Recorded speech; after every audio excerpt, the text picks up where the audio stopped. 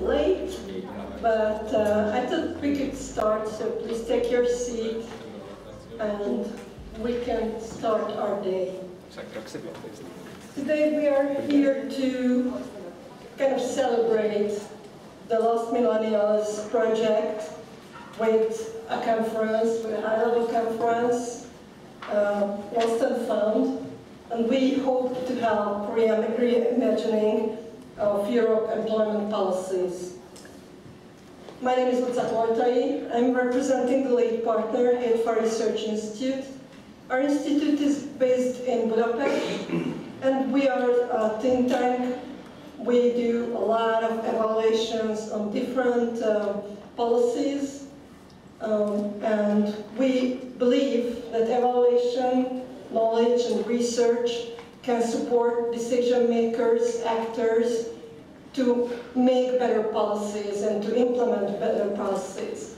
So I hope this day will help you all to do that, to share the information, research, knowledge we have gathered during this project or other means of our professional life, and to share it with those decision makers, those officials who are here to represent those who are making the policies, those who are making the policies work in the high levels of the EU and also in our member states, in our cities, in the small villages, in the employment services, in the NGOs, where we met those people who are we here for, the young people of Europe who haven't found a way, neither employment nor education.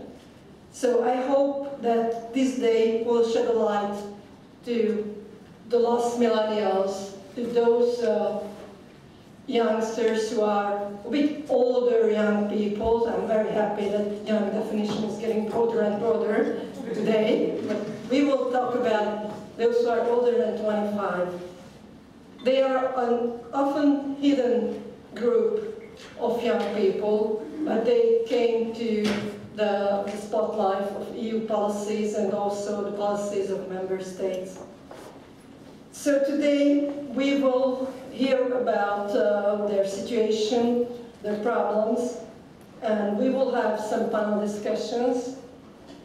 We will talk about what policies work or what policies could change to work it better, and we will talk about special vulnerabilities within this group. We will talk about women, we will talk about gender differences, we will talk about youth with migrant background, those who need more attention, and we will have a panel on the rural-urban divide. And also, at the end, but I think for me that's the most important, one of the most important messages, we will talk about evaluation, the results of the Lost Millennial Project and results of other evaluation projects, and how evaluation and research can support policy making. Lost Millennials Project is funded by the Norwegian grant. We are very grateful that the grant saw the potential in our consortium. Our consortium consists of 13 partners, 13 states, countries, so it's a big group of very diverse people. When we first came together, it was, wow, a lot of different people. Yesterday, we found friendships, we found good working relationships, and we wanted to continue, so we are all hope that this is not the last Lost Millennials event in Brussels, but a few years from now we will meet again and share our experiences again. So thank you very much, and I wish you all a fruitful event, some provoking discussions event, and some housekeeping. There is a free Wi-Fi. I think that's one of the important questions everywhere. It is the guest Wi-Fi. You don't need a password for it, so feel free. And if you have any questions, technical things, we have Blanca here, who can help us in any way. So thank you very much, and we will start today. I will give the floor to Alexander Gerganov, Director of the Sociological Program at the Center for the Study of Democracy from Bulgaria. His work focuses on evaluation and quantitative methods, and I asked him to share his greetings words first.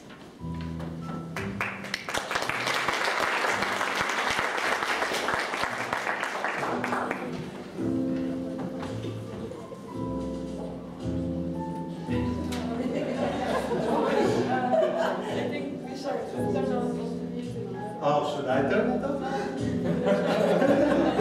I can talk together with the music, it's nice. That's my video. Okay, thank you for the technical assistance. Okay, ladies and gentlemen, dear guests, welcome to the conference Lost and Found, Reimagining of Europe's Employment Policies. I would like to thank you on behalf of the Center for the Study of Democracy for joining us today for a productive discussion on the causes and solutions to an understudied problem, the share of young people not in education, employment or training, the group we call NEETs. Despite the decline of the percentage of NEETs for the EU in the last decade, this problem remains of top importance and does not receive enough attention from policymakers at the EU level and from country authorities implementing EU and local policies at the level of particular member states. The difficulties faced by NEETs are exacerbated by outside problems as well as internal problems.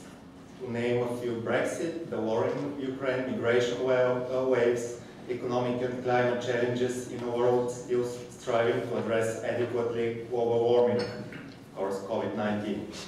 NEETs today have to navigate in an ocean of disinformation, which is often produced and targeted with the explicit goal to undermine the trust in institutions and even democracy itself.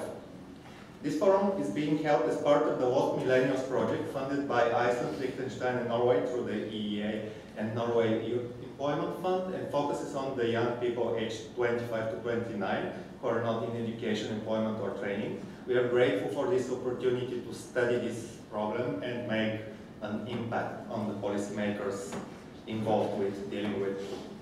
Our research performed during the Lost Millennials shows that many of the 25+ NEETs are from vulnerable and disadvantaged groups.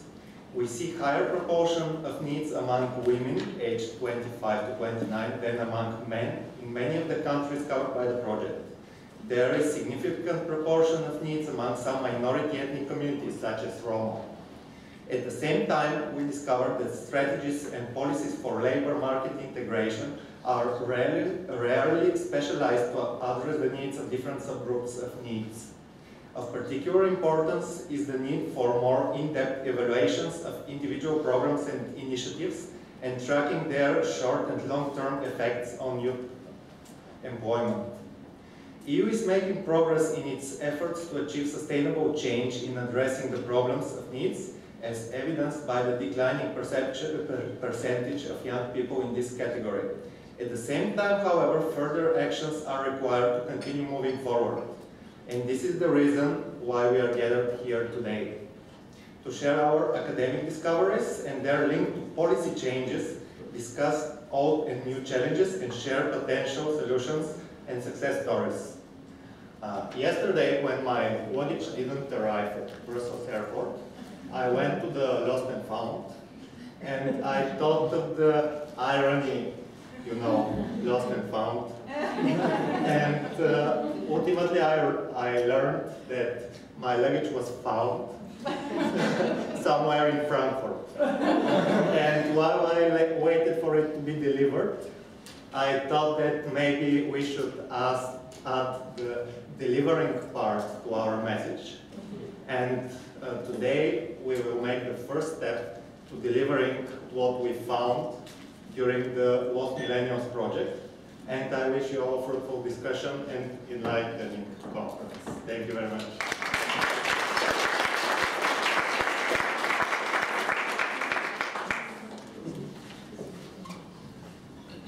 Thank you very much. And I give the floor to Nora Mehsen, Sector Officer from the EE Norwegian Grant Transnational Cooperation, Equality, Justice and Decent Work.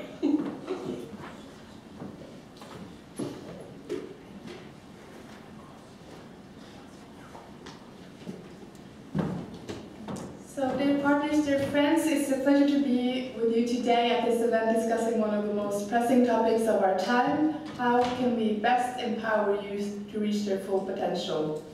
This topic is not only close to the EA Norway grants, it is also a topic close to my own heart. I have a background from youth affairs and inclusion, and I'm born and raised in Norway, while I'm also half Hungarian. So I know that the challenges we are facing in Europe both are shared within and across borders, youth unemployment being one of them. We at the Norway Grounds and EA Grounds, we work for a more equal Europe in close collaboration with transnational and bilateral actors. Our Fund for Youth Employment contributes with 60.6 million euros, which is supposed to supplement EU funds to support sustainable and quality youth employment in Europe. And we are very proud supporters of the Lost Millennials project that has gathered us here today, with partners from 13 countries. It is truly an initiative that works to find common solutions to shared challenges. Because, as Mr. Gerganov also mentioned, there is progress in Europe, but there are still challenges, gaps in social and economic development. The lack of sustainable quality jobs for youth, social exclusion and discrimination are among the threats that youth are facing. And we know that some subgroups of youth are even more vulnerable for exclusion than others. Girls and young women was mentioned, Roma youth, youth with disabilities, rural youth, young migrants and LGBTI youth are among the groups that are especially vulnerable for exclusion from the labor market. The COVID-19 pandemic has also taken a serious toll on the employment possibilities for Europe's youth, and Russia's aggression in Ukraine has forced many young people to fight for their freedom, and millions have had to leave their lives behind and flee for safety. Many of them are young women, often with children. These disasters has also affected the European economy in direct and indirect ways, including high inflation with negative impacts on business investment and private consumption, and major hikes in energy and commodity prices, generating a cost of living crisis. In this challenging context, we need to be conscious of how we can build and rebuild our societies, from what knowledge bases politicians use in decision-making, to what types of data that are gathered during the implementation of these initiatives, and finally to how these initiatives are evaluated in the end. It means that our efforts with the goal to develop our societies need to be evaluated in a way that makes it possible to learn what works and what doesn't. The Lost Millennials project is a best practice example in this regard, because you work exactly in this intersection between practice, evaluation and policy for the purpose of youth empowerment. 1.5 years ago, Norway started negotiations with the EU on a new period of the EA Norway grants, and the Foreign Minister of Norway has said that we will be firm on our stance concerning inclusion in the beneficiary countries. We cannot spare one single citizen, one single youth, in our efforts to build the Europe that we believe in. Because investing in youth pays off. Not only metaphorically speaking, but in hard cash. And as I come from the oil nation Norway, I want to put it like this. Youth are the real oil. They are the biggest resources in our societies, and we cannot leave them untapped. Because not unlocking the potential of our youth is a losing game. Not only for the individual youth itself, but for our entire society. So thank you for your attention, and I look forward to all the panels today.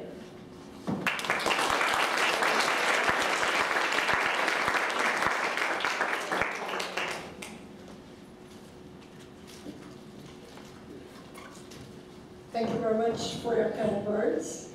And I asked Juliet Tschank Stella Wolter to share one of our results, one of the project results, and share some information about the characteristics of 25+ NEETs.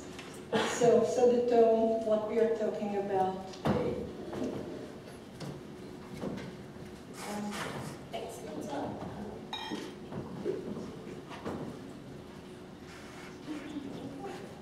So I'm not quite sure, as I was listening to the other two speakers, I was thinking, so what are we going to present? I've said everything that, that is included in our report, but I think it's important to kind of put everything together in a sense. So thank you for already kind of starting the action, both of you. And I'm now leave you to it.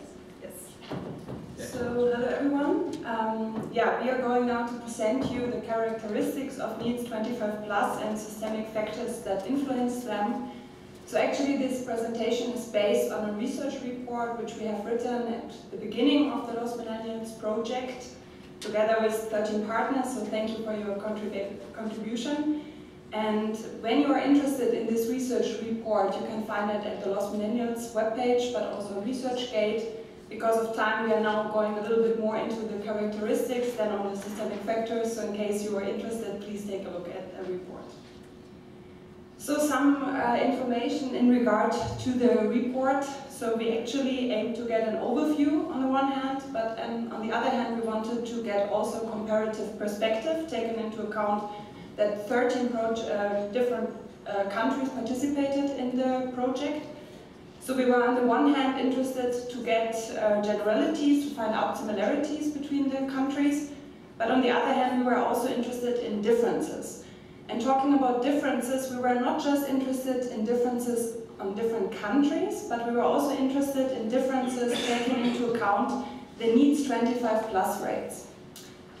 So we actually thought about typology, and when taking into account this NEETs 25+ rate and classifying the countries according to these NEETs rates, we found out that Iceland, Malta and Norway has low NEETs 25+ rate, that means beneath under 10, whereas Austria, Finland, Czech Republic, Poland and Hungary has a so-called medium NEETs 25+ rate, that means between 10 and 20, and Romania, Slovakia, Spain, Bulgaria and Greece has a high NEETs 25+ rate, that means more than 20. Before I talk a little bit about the data source, for sure, typology is always a simplification and you can also leave things out. However, it enabled us to actually, to find out if it actually, there are similarities if we take a look at countries that have a lower NEETs 25+ rate. Like, can we find out that the NEETs in these countries have similar characteristics? Are there specific systemic factors that are implement or influence this NEETs 25+ rate, positive or negative, that we actually can find out. Talking a little bit about boring things like the sources of our report.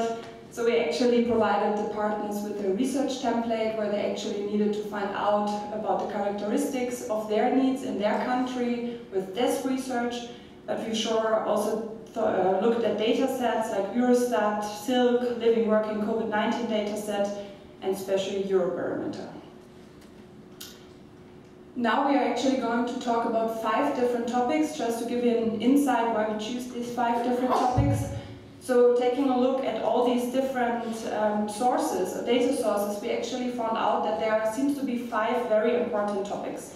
And they are gender and gender differences, health and disability, rural versus urban, education system and early school leaving, as well as labor precarity.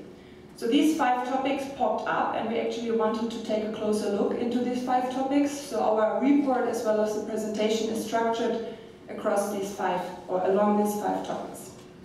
So I'm going to start with gender and gender differences. So what we found out that there is a gender gap in NEETs 25+ rates countries. So in every country of the consortium we found a gender gap. There are more female than male NEETs. Many NEETs are young mothers, and we found out that care work is one of the most common reasons for being NEET. However, it's not the case that the so-called countries with a very high NEETs 25+ rate are also the countries that have the highest gender gap. As you can see, countries like, for instance, Greece and Spain, their gender gap isn't that big. But comparing it to Malta, where there is a low NEETs 25 plus rate, we can see that the gender gap is even higher. So what we can see is that if we want to conclude in which kind of countries there's a higher gender gap, we can conclude that the more eastern countries like Czech Republic and I think, let me see, Hungary, also Slovakia, that they have actually a higher gender gap. Talking about intersectionality, I'm not sure how much you're familiar with this concept of theory or approach. In academia, we're not sure how we call or how we should define intersectionality, if it's a theory or if it's an approach. But basically, intersectionality enables us to understand that there are multiple discriminations, there are different structures of inequality, and they can intersect.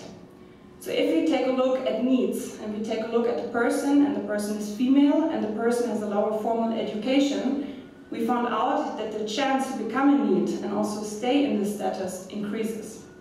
This is, for instance, the case in Malta and in Spain. But this is not just for female person.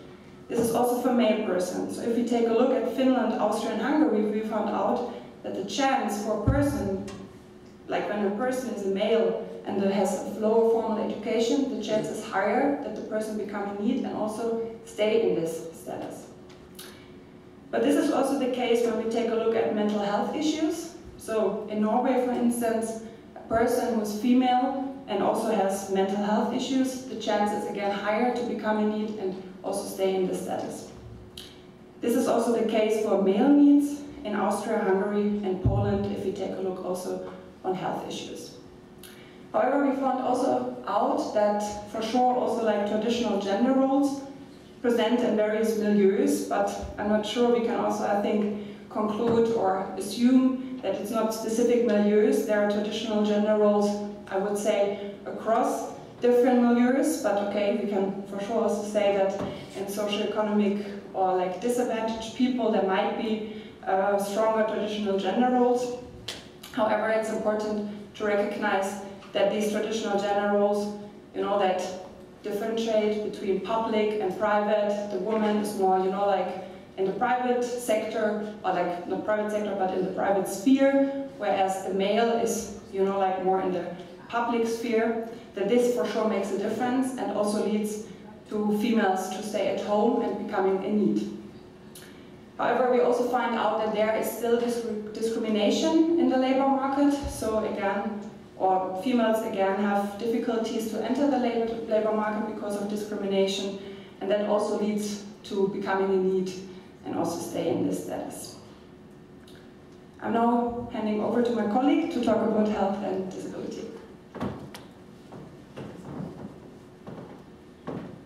Thanks, Stella. As Stella said, in a sense we tried to form a typology, but what at the end we figured out the group of 25 plus NEETs is very heterogeneous, but that these characteristics which we can associate with them, but most times 25 plus NEETs don't have just one of the characteristics, so they're not just female, or they don't have, it's not that they have health issues, it's a mix, it's a combination of some of the factors. So thanks Stella, so she's already spoken about gender and gender issues, and I don't know, maybe I should have a little test for you. From the intersectionality that she spoke about, we saw two aspects that are very important in the form of characteristics of 25 plus NEETs, that's health and disability. So this is one of the reasons for becoming a NEET for the 25 plus groups. And also it's particularly important, it's highlighted for people who don't have access to health systems or health care.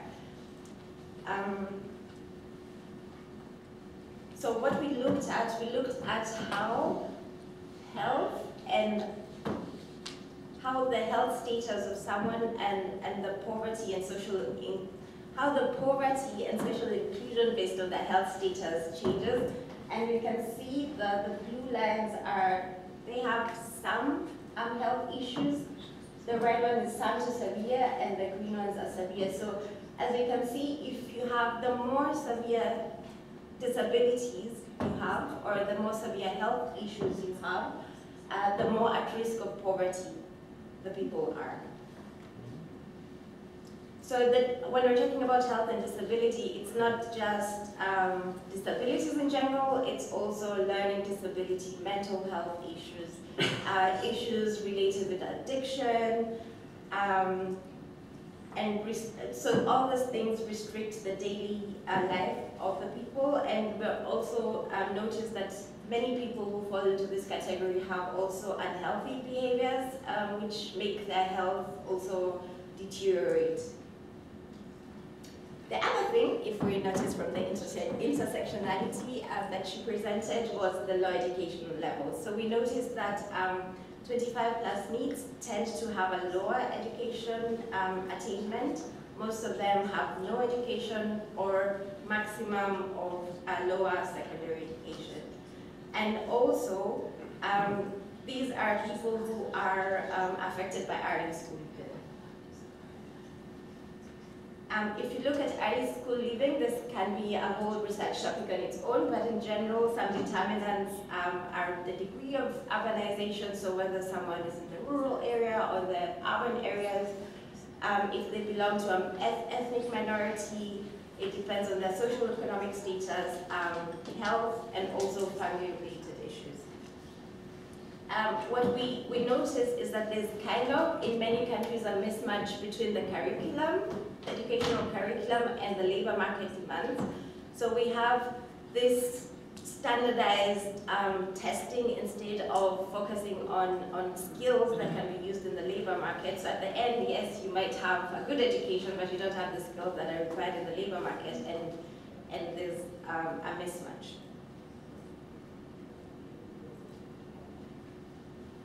So we had a few good examples from Malta and Slovakia where we saw that there are some systems that support children from disadvantaged families, that they invest into teaching staff, they offer care services, and offer also skills that are not just, I don't know, maths or biology, so they have transferable skills. So we thought to ourselves, maybe if we redesign the education system in a way that includes also the skills that are transferable to the labor market, we can reduce the early school living rates. And maybe, we don't know yet, maybe it will have an effect on the NEETs rates. So, if we're following, one of the reasons for being early school leavers was the degree of urbanization. We noticed that most of the 25 plus NEETs, except for Austria, very strange, are living in rural areas. And in rural areas, we have people, sorry, I lost my train of thought there for a second, but I'll get back to it. So in rural, we have like the difference between rural and urban areas. Their rates of unemployment are similar, but most times, not always, city dwellers often get more money, more wages. The difference is large between what people earn in rural areas and what people earn in urban areas. And also in rural areas, there's a lot of inequality with regard to what kind of resources there are, healthcare system, education systems, jobs available. And also in many areas in Europe, there's a very high rural-urban migration. The fifth and the last characteristic is labor precarity. And so I would wonder, so we're talking about NEETs, not in education and training. But obviously, if you're talking about labor precarity, it means that some of the NEETs are in employment, but most of them are not even most of them, all of them that we're talking about are not in kind of official employment. So they work in undeclared work, which is challenging to reach kind of so policies cannot target things that are not declared or that are not there for the public. So if you're working under the table, how a policymaker is supposed to kind of target these areas. And it also means that even the numbers we get about the rates of needs is mismatched or is not very accurate, because some of them are still in employment, or they're in employment but not legal or over-the-table employment, so we count them as needs, whereas they're in employment, so we kind of have to find a solution there. The other reason for needs is the temporary work, so many of them are seasonal workers, and when the season is over, they become needs. Floating needs are an interesting part. I think I had them from the Nordic countries. So these are kind of university, people who want to go into university, I think it was in Finland, where there are these entry exams which are really hard, so people take time to kind of learn for them to enter university. So in this state, they are needs. But then you ask yourself, this kind of need, and the need who is low educated, has health issues, strained family relationships, if it's the same kind of need. So it's very, very different.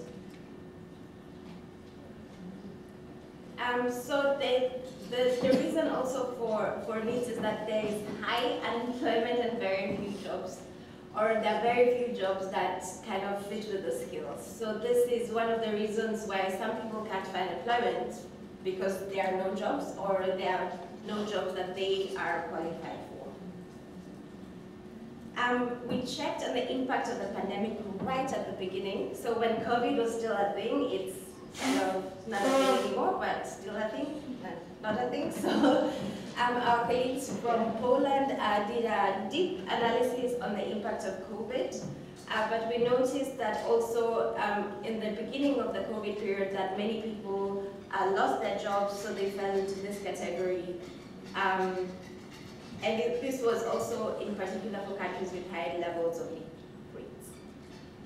So Stella, do you want to do the final? Yes, I think so. Every one of us got an overview, hopefully. I think what is easy to recognize is that when we talk about needs 25+, we talk about a very heterogeneous group. So there doesn't exist the needs 25+. It's different, like there are some needs that have chronic health issues or health problems, others are young mothers. And based on that, it's very important to acknowledge that this is a heterogeneous group, and to understand that these heterogeneous group, that they have different needs and face different challenges. So for some, measures that take into account and maintain the health are important, whereas for others, specific or systemic support during parental leave is important. This typology, which I explained to you at the beginning, actually helped us to find out that if we take a look at countries with a low 25+ needs rate, Malta, Iceland and Norway, we found out that the needs are mostly young people who cannot participate in the labor market or education due to their health condition. When we take a look to countries with a high 25+ needs rate, Spain, Bulgaria, Romania, Slovakia, Greece, we found out that needs are predominantly healthy, but they suffer from the structure and dynamics of local regional labor markets. So when we take a look at, for instance, the financial crisis in 2008 and the influence of the financial crisis, and also on COVID, we found out that needs in these countries were more affected by the economic fallout in relation to the crisis. Therefore, it's super important, if we face a lot of grand challenges, and there will come new crises, to really take care of especially this needs group in these countries. So we actually want to thank all the partners for the help to this, that we could actually finalize this report, and that we had the possibility to work with you. And we're looking forward to connect with you and network and share ideas and results. Thank you for listening.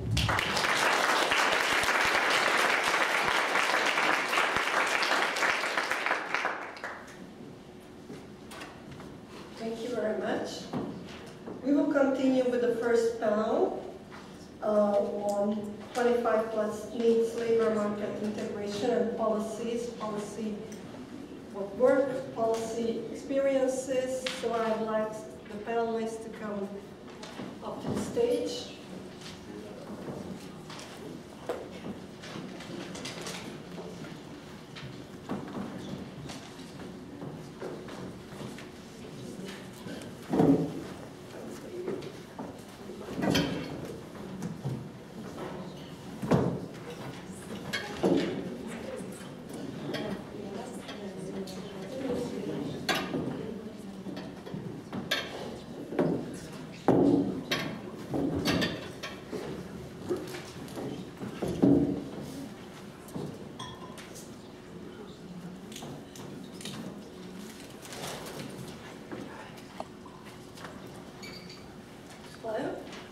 And thank you for all of you that you are here, and happy to discuss with me the issues of policies.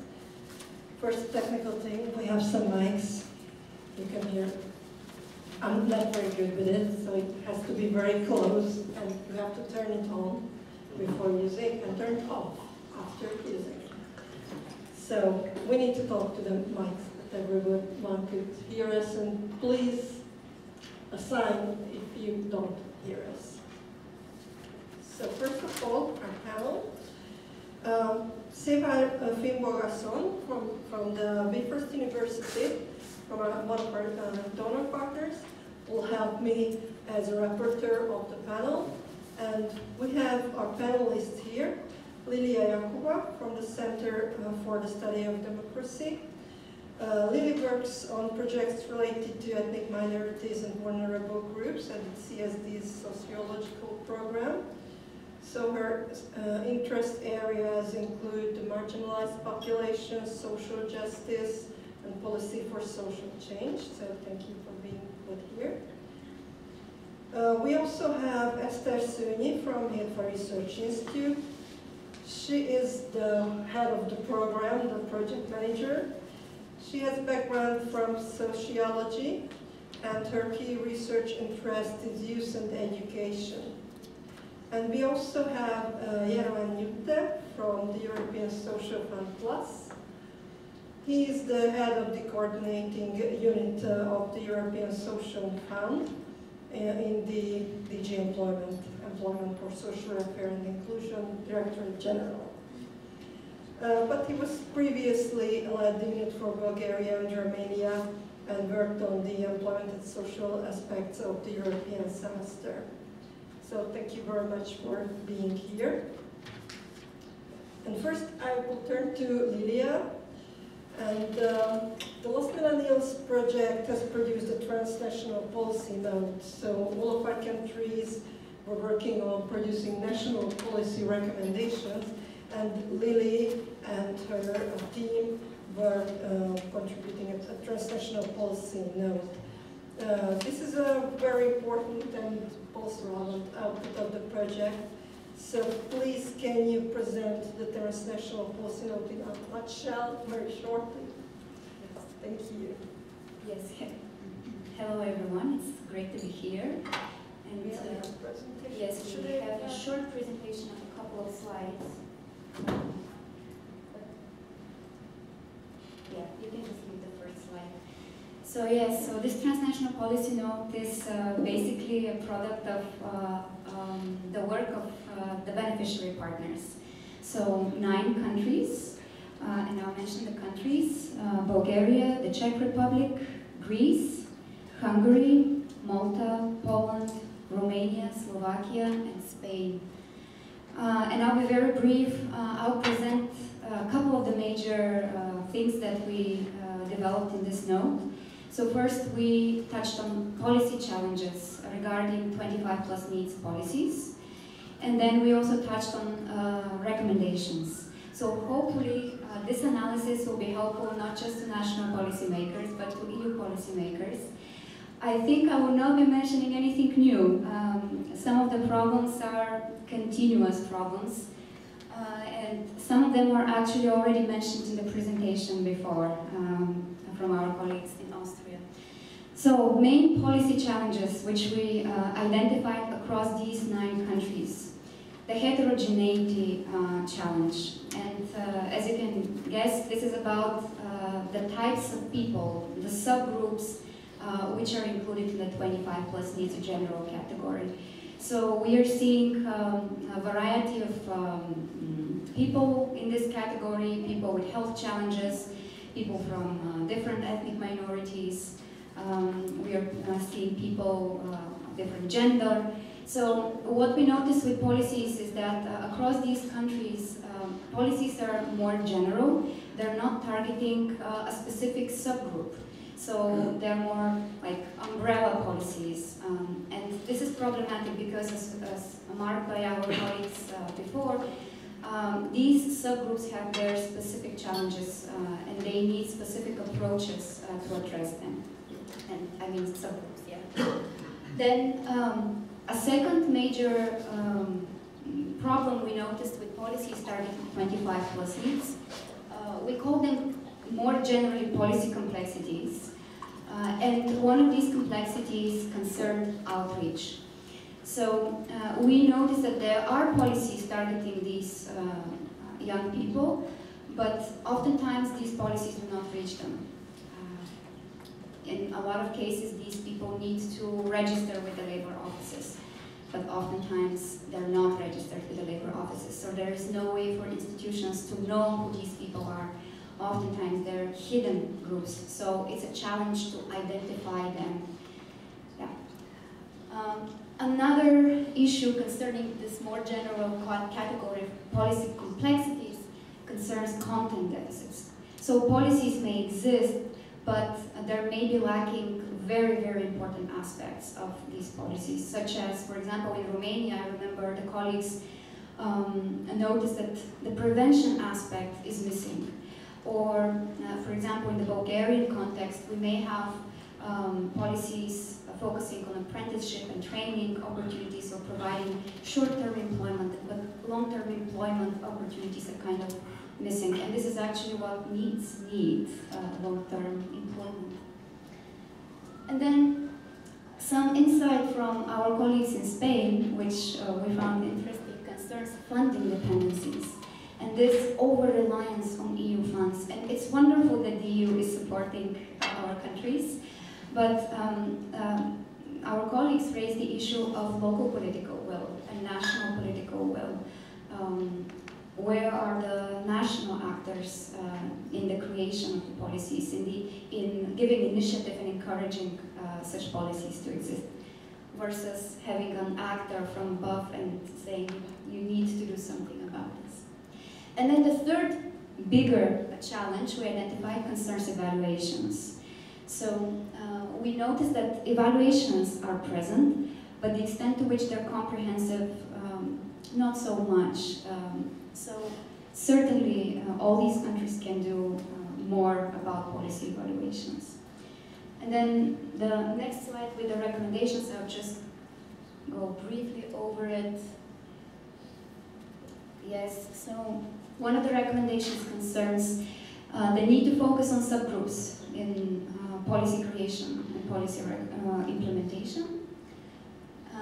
Then the other policy recommendation is the need to reinforce and enhance interinstitutional partnerships and intersectoral partnerships. So not just policy making at the level of institutions responsible for policy making, but also NGO sector, the inclusion of different sectors of policy making. For example, the health sector to be included is also very important, not just ministries of labor and social policy. So a wider range of actors to be included in decision making, in policy creation, policy implementation, and also evaluation. The gap between education and work, even though initiatives exist about this, the gap is still present. So what we see is low education and people cannot find work, but we also see high education and people still cannot find work. So there are apparently discrepancies between what is happening with the education systems and what the labor market is looking for. And finally, the need for impact assessments, more of them to be implemented. And not just that, but there needs to be an understanding that there are benefits to policy evaluations. They're not just there to criticize policymakers that they didn't do something, but they can be seen as something that is constructive and that can help us outline some directions for the future. So yeah, thank you. Thank you. Eszter, you've been leading the Los Millennials project from the beginning. Can you highlight some of the national findings, some what you found interesting, policy measures, or the success stories which can be, which we can learn from? A lot of also the examples and the practices I collected were mentioned by Lilia. Just when we analyzed the policy context of the different countries. We overall found, as Lee mentioned, that the EU has a great influence on the policy areas concerning 25+ needs, especially employment policies, especially also considering the youth guarantee, which now with the reinforced youth guarantee includes the 25+ age group. We also found, not surprisingly, that the different countries with the different policy structures, the way they implement policies that address or impact 25+ needs is different, or the way they do it is different. So for example, in Hungary, which is a rather centralized system, the employment measures are implemented through the main operational programs, while for example in Spain, there are more local plans addressing youth specifically, so then it also comes to question how much you can address the specifics of needs and the local needs, or respond to the needs of the local labor markets if you come from a more centralized perspective. There are also different aspects that were mentioned in the previous presentation, so work-life reconciliations and gender issues, how much you have specific policies relating to these specific issues, even if they're not concerned with youth specifically. So there are actually quite a few countries with specific policies addressing gender issues or the gender gap among youth. So for example, the Czech Republic, Romania and Spain have these kind of very specific strategies for this. And we also found that there are in most countries some incentives or incentive regulation, subsidized rates of salary costs or predefined subsidies, for example in Malta, Romania, Poland, or social security costs. So this exists in most of the analyzed countries. And also we found that there is related orientation, so career guidance also exists through public employment services in most of the countries. But as it was mentioned, it might not reach the necessary people, so those who are not registered. And regarding a specific example, I want to go a bit more into detail into the Maltese case that was mentioned in the presentation. As mentioned, early school leaving is one of the key risk factors for becoming NEETs. And Malta was successful in reducing the early school leaving rate from 33% to 11% from their accession to the EU until 2021. And what they did is that they introduced a complex system of a variety of measures. So they focused on new teaching methods and provided teachers with the necessary trainings to be able to implement these methods and focus on inclusive education. They also provided supplementary tuition and additional teaching assistant positions for those who are most at risk of early school leaving and those also with learning challenges. So they really provided additional efforts and resources to prevent those who are most at risk of dropping out. They also provided educational and career guidance, not only in job centers, but also in schools. So they focused on early career guidance as well. They also involved the employment services in assisting students and job seekers to not only gain technical or vocational skills, but focusing more on transferable skills and soft skills that are in demand at the labor market. And from these very specific measures, they also place more emphasis on early school leaving and inclusive education on a higher policy level. So they introduced strategies for inclusive education and for tackling early school leaving.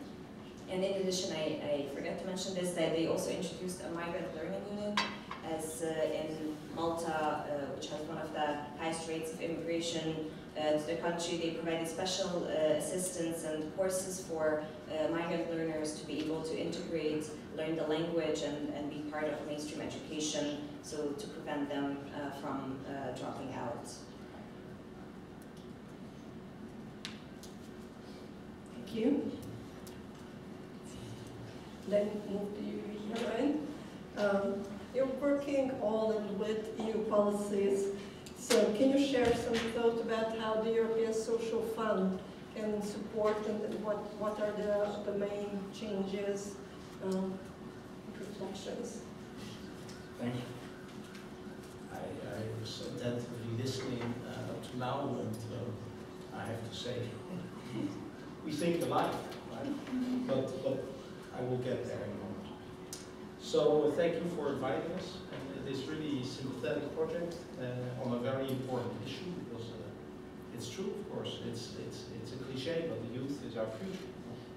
And so it's very important to make sure that also in their professional life, they start right. And often we have seen that in the past, and that's why the youth guarantee is there.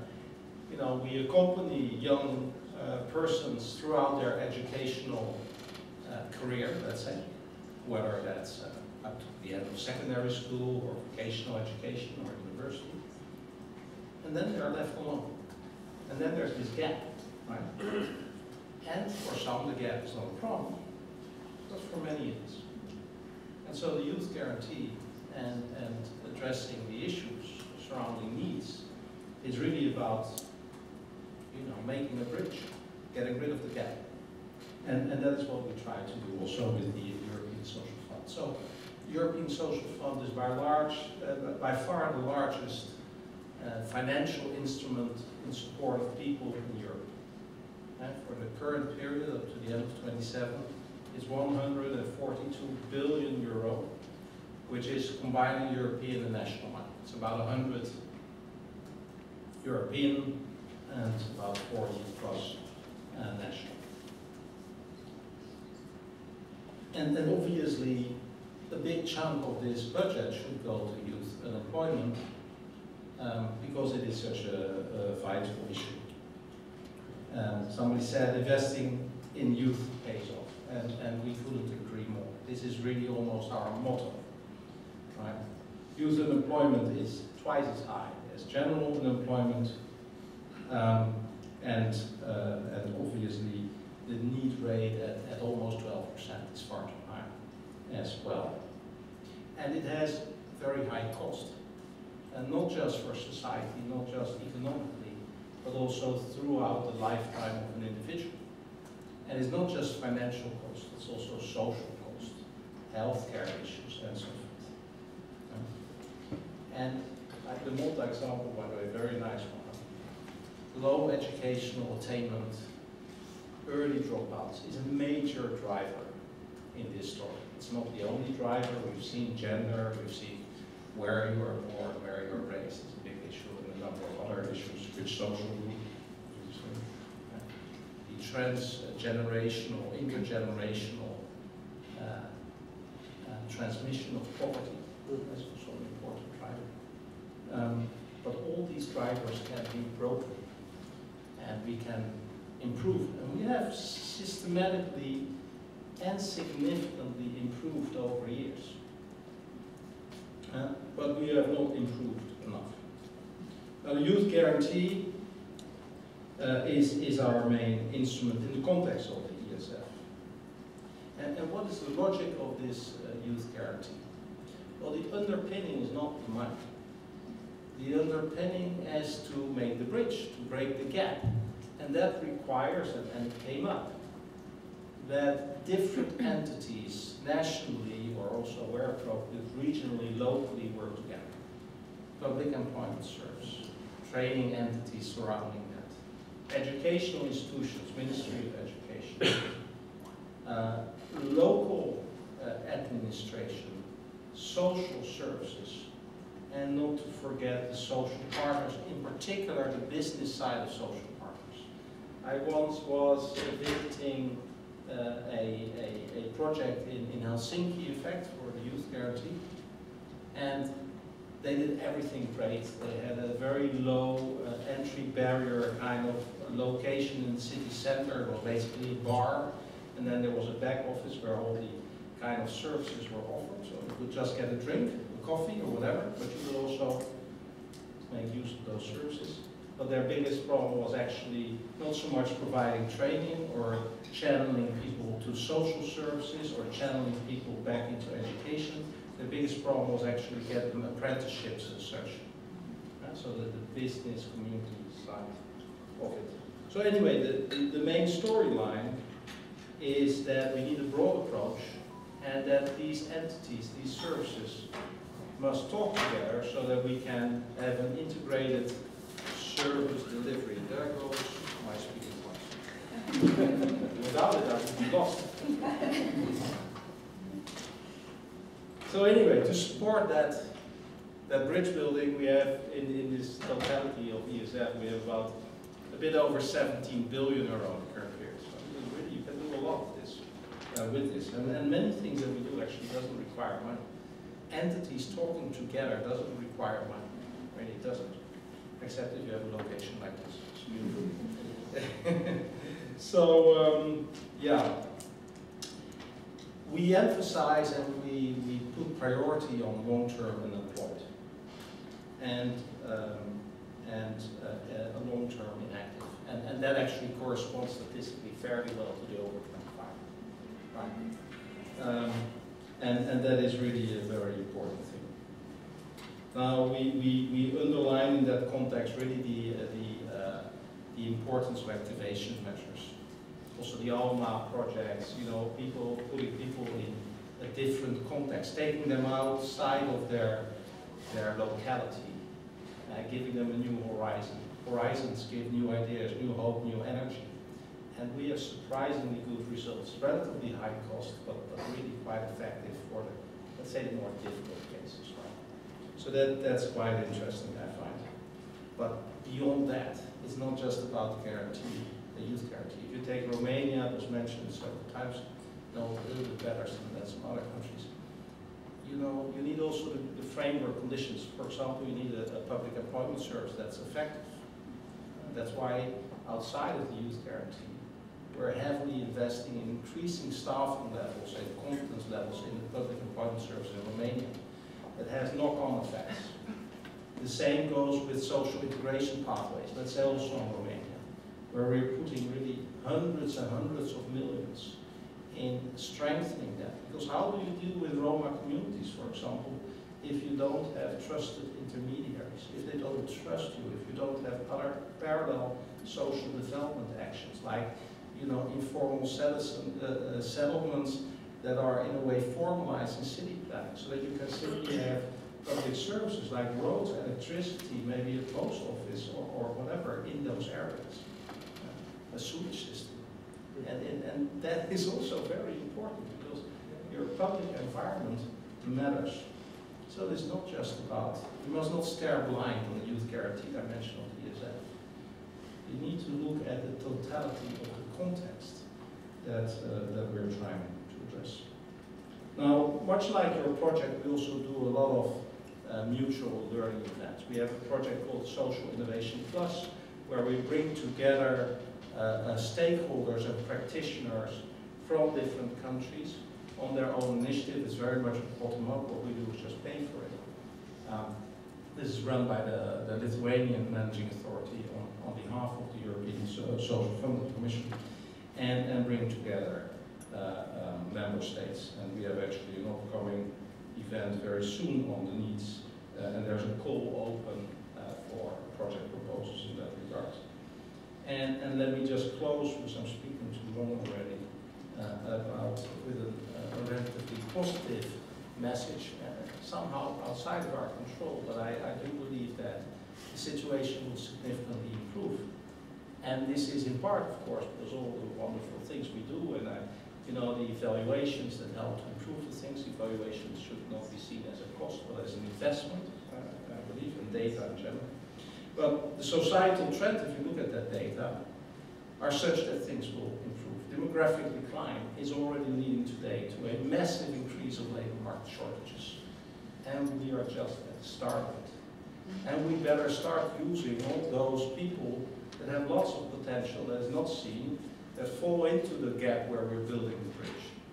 And so, by default, the interest of our economy, of our economic partners, of our businesses and public services, I may add, is to use all we can, to be effective in bringing people back to the labor market. And there's an incentive because of this situation to simply invest more in getting those people into jobs, into apprenticeships, back into, I would say, a socially included environment. So that is, I would think, all good, and that goes for all the groups. Gender dimension, also people with disabilities or other health issues and so forth. So I believe in the next 10 years or so, we'll see a further continued decline, quite significant, even if we would scale down the policy, I believe as well.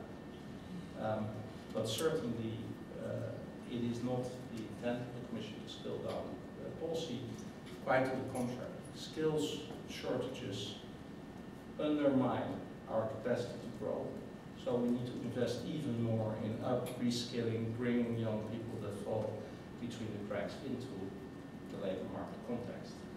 So that is the final message. Thank you. Thank you. Thank you very much. Thank you very much for bringing this to the table. There's another side focusing on the growth opportunities of Europe as a whole and how youths are important in this question and how it is important that no one is left behind. Final minutes of this panel. I would like to open the floor if you have questions for the panelists. Don't be shy, don't be that shy. We have 1 minute for one question.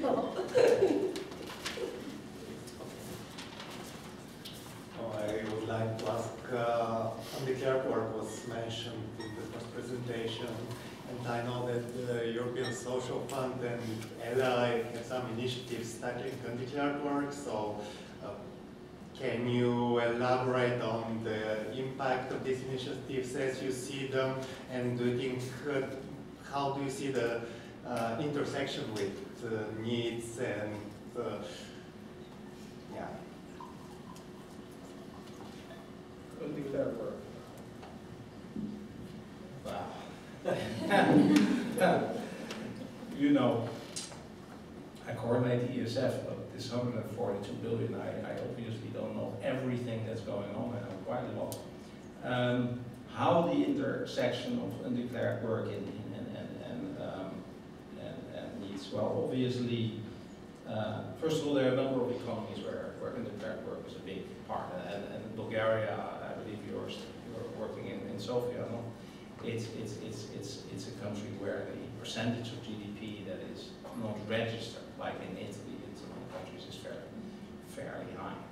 Now, this has all sorts of disadvantages, not only in terms of insurance of the individual concerned, but especially also in a way, the formalization of the experience that people have and pushing the countries where this is the case into a higher value-added economy, right?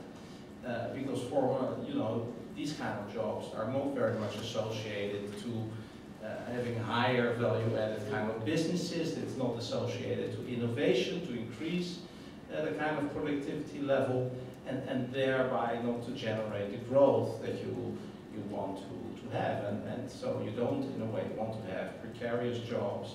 You don't want to have jobs where there is no progress. And so these kind of initiatives are extremely important, in particular in a number of target countries. So how the projects are going, I honestly, I don't know. So to really say anything about the impact would be one step too far. But clearly, it is a part of the whole approach, the whole package, and we need to find ways to somehow address that. It goes, of course, also with fighting corruption, the right control mechanisms. The entities need the institutional capacity to address that. You don't want to wipe out businesses neither, so how do you have a transitional process also? It's quite complex, of course, in practice. Thank you very much. I know that there are a lot of burning questions I see in your eyes. But the time is up. Unfortunately, time is always very few for us. But we have a coffee break. So let's have a 15-minute coffee break and come back at 11:30. Continue. Yes, Sævar. Okay, I realize that we are overextended in time, so I'm not going to say anything much as a rapporteur, but I just wanted to mention though two things that strike me. Many projects are ongoing. The social fund is, of course, using huge amounts of money in various different projects and so on. And I think that what was interesting in what you said earlier is that we are sort of lacking in good impact evaluations, and this is problematic, to say the least. So that's one of the benefits of doing something like this project, this Millennials project, is that it has sort of highlighted these problems and shown us, because as you mentioned, I forgot which of you mentioned it actually, but you pointed out that the policies are often very general. They don't address the specific challenges of the different groups that in each country, or not even it would be wrong to say in each country, because we are talking about in each area, because areas in different countries are different. There are different challenges between areas in some places, rural and urban and so on. So how can we create mechanisms for better impact evaluations, and how can we get that knowledge across? I think that's what I take from this talk here, speaking for myself, of course, and nobody else. And so thank you very much for your all your three talks. They've been very educational to me, at least. Thank you.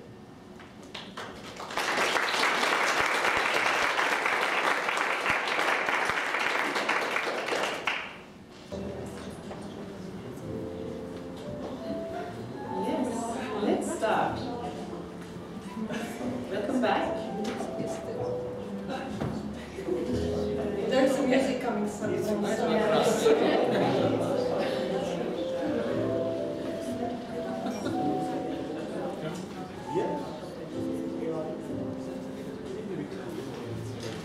It's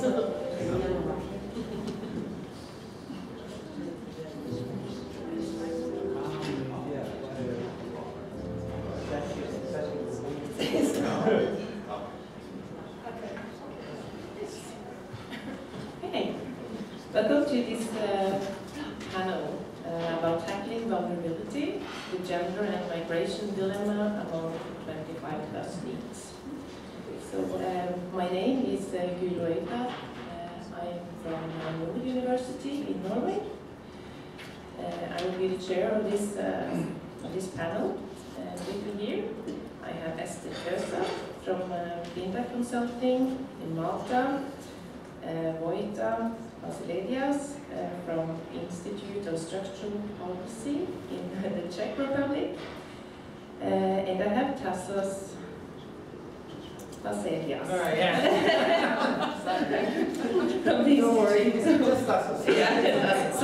From the Institute of Entrepreneurship Development in Greece. So how this panel is going to work is that first, these three will give a short presentation of their findings. They have all been researchers in the Last Millennials project. And after that, we will have a discussion about the findings. So, Eszter, can you start?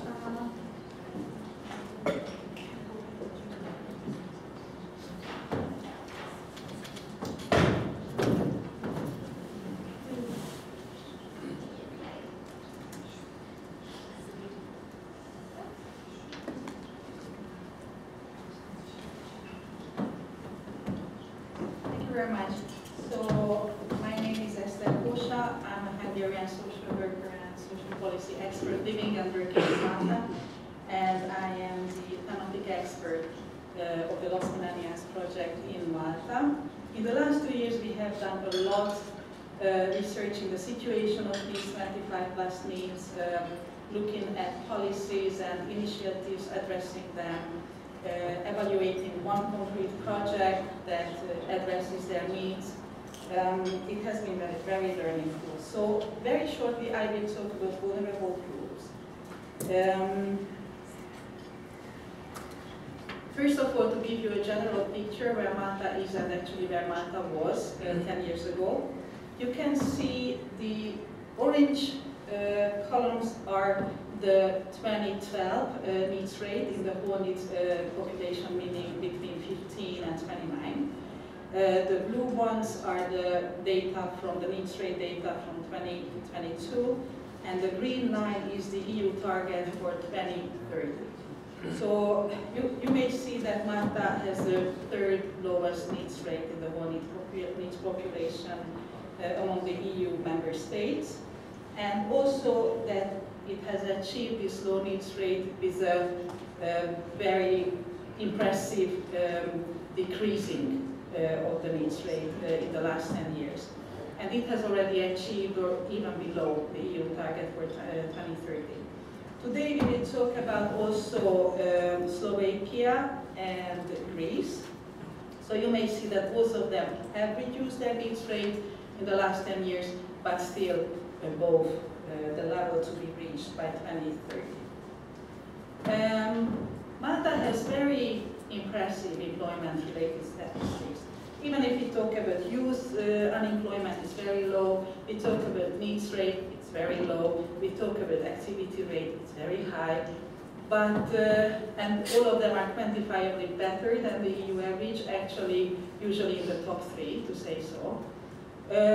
But these very positive statistics may hide or mask underlying challenges. So not everything is that beautiful as the statistics might present. First of all, talking about education, Eszter already mentioned the early school leaving rate, which was very impressively went down to 1/3 in Malta since the EU accession. So there are very positive trends, but not only that, also participation in higher education, especially for women, has increased since the EU accession remarkably. But although the trends are very positive and very promising, the educational attainment level still falls below the EU average. And that's only one thing. We talk a lot about adaptability. So the skills and knowledge schools provide not necessarily meet the demands of the labor market. This is something we recognize in all the countries since the demand of the labor market is changing really fast. Another very important thing that Malta heavily relies on foreign workforce. Before the COVID, 35% of Malta's resident population was non-Maltese born. This has, and after the COVID, it has even increased, and especially in the working population, foreigners, migrants are highly represented. And when we talk about high employment rate, we have to see that these numbers also cover those who have precarious circumstances, who are not protected, not secured, who paid low, and who do not have decent work. And we also have to recognize that especially young people are at the risk of being in work poor, so while having a job and having social security still being around or under the poverty line. We have set up a typology of Maltese needs, which I will not go into details of because the time is really limited. It has been told today many times that needs are a very diverse group. It covers people, young people from the top of the society, those who just finished school, taking a gap year, not really knowing what they want to do. They fall into the category of needs because at the moment they are not employed, or not in education and training. Or it can be people. It's quite typical actually for Malta, and I added this category after our policy brief meeting, and when our attention was called to this, that highly educated young Maltese people often do not find jobs on the Maltese job market that they would think that they really should take regarding salaries. And these are the ones who after a few months leave the country, leave the island. But while they are there and still trying to find the job they dream about, they fall into the NEETs category. They are the elite, they are on the upper end. But on the other hand, we are talking about migrants, refugees, we are talking about young women, single mothers, or not mothers, but young women who have care responsibilities because of what they cannot work. Or we talk about people who are dealing with mental or physical issues. Or we are talking about discouraged young people who might come from a dysfunctional family and do not see their chances to join the education system or the employment market, and they are just kind of cornies there, they are kind of lost from the systems. So it's a very diverse group, and talking about Malta, since the whole population is very small and the NEETs rate is very low, we are talking about a very small group itself. If you talk about 25 plus NEETs, it's super small. It's somewhere between 3,300 and 500. So, I mean, how would policies address these people when it's a very small and very diverse group? It's very different needs. Okay, talking about vulnerable needs, I think it was covered. I don't want to repeat, but the most vulnerable is the ones with disabilities, mental health issues, migrants, especially third country nationals, people who work undeclared or irregular or precarious, and those who have care responsibilities, especially women. The project that we evaluated during the Los Millennials project is called Documentation Equals Employability. It was implemented by the Aditus Foundation, which is basically a human rights foundation, but it was an employability project funded by the European Social Fund. What they have recognized as the main challenges that sometimes people cannot get a legal employment because their documentation is not proper. 95% we are talking about migrant people, but they can be also LGBTQ people who feel that their documentation doesn't reflect their identity, and since it's not proper, they just don't go to any official administrative procedure, including employment. So another thing that most of these people who cannot work because of lacking proper documentation live in deep poverty and have a lot of issues with housing. They just cannot afford housing. So the two main provisions this project was providing was legal counseling, obviously, to have those proper documentations they need for work, legal working, and the rental subsidy system. The impact is obviously opportunity to have legal and decent work, decent living conditions, and social inclusion. And I would like to mention that it has an even tangible, longer-term impact for the next generations, because those parents who achieve proper legal status in a new country, it's already given to their children as well. So obviously it's a long-term impact. So very shortly, that was our finding, or these were the findings concerning vulnerable groups among NEETs in Malta, and we can have further discussions during the panel. Thank you very much.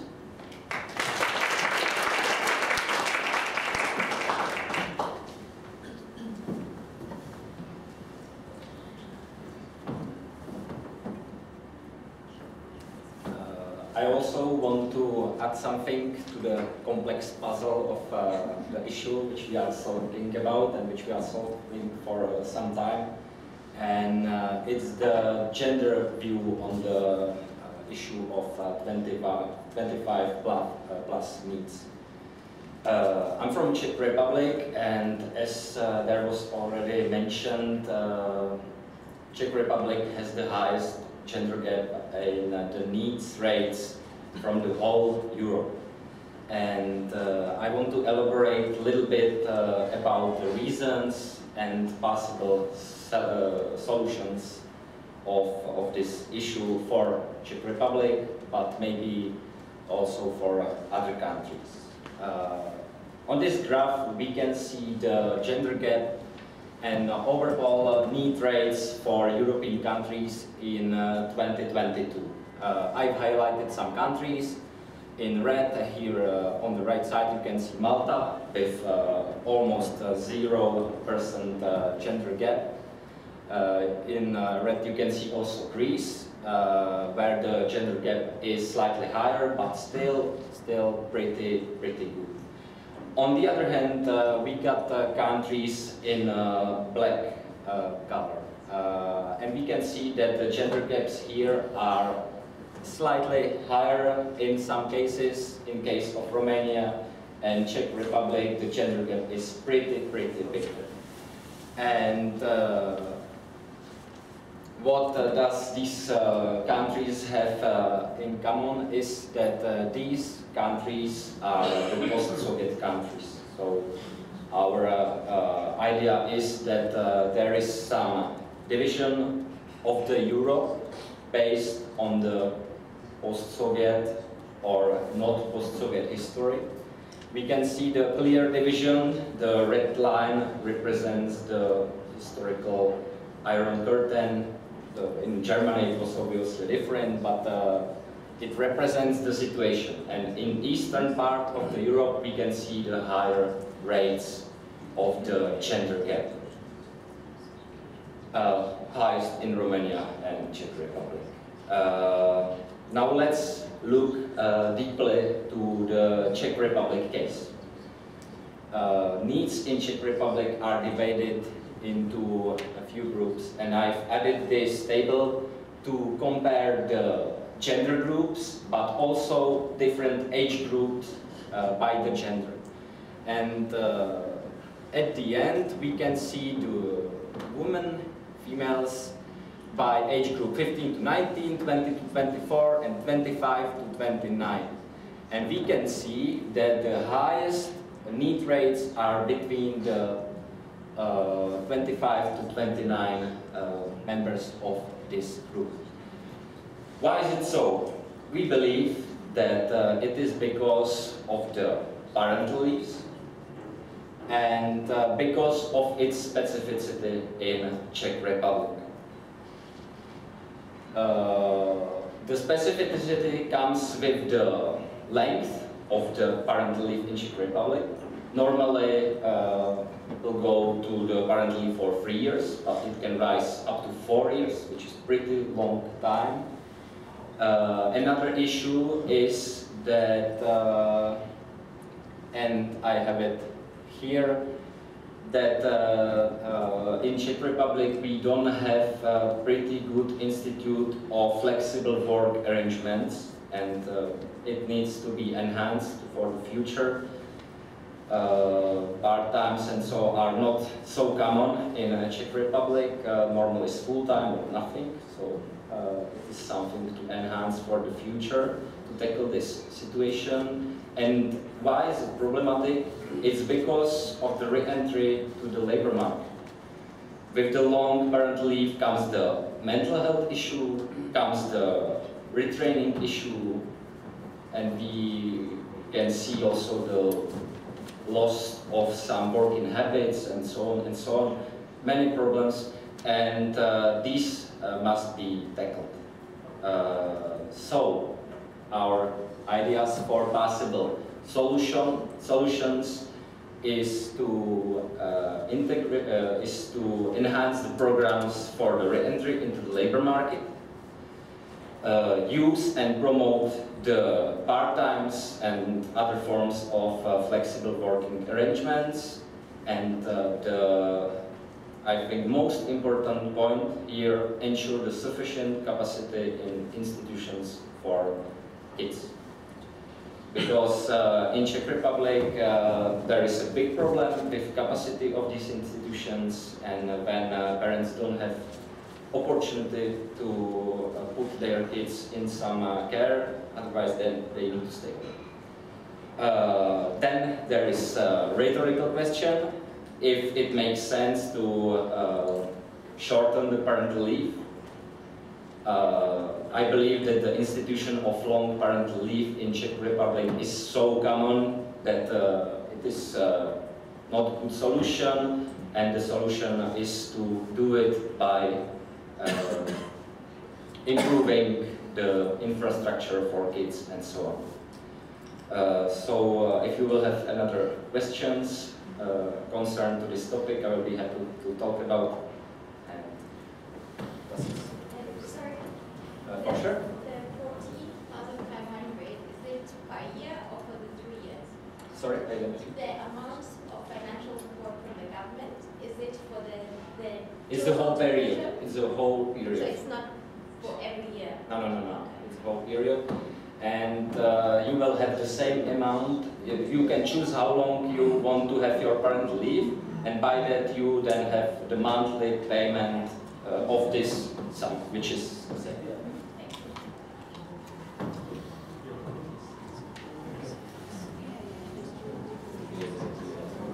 Thank you very much. You made a piece in the puzzle. I would like to put another piece and to magnify more. And we need to talk for another vulnerable target group, which is the Roma people. Let's imagine that today we are living in an isolated area in the city.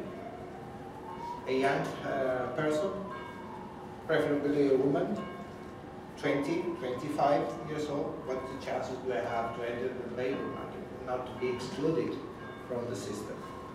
As we can see, the Roma people face a lot of problems, especially the women, and I think we need to discuss about it. 1 out of 4 people, Roma, age 16 plus, is employed. Only 1 out of 4.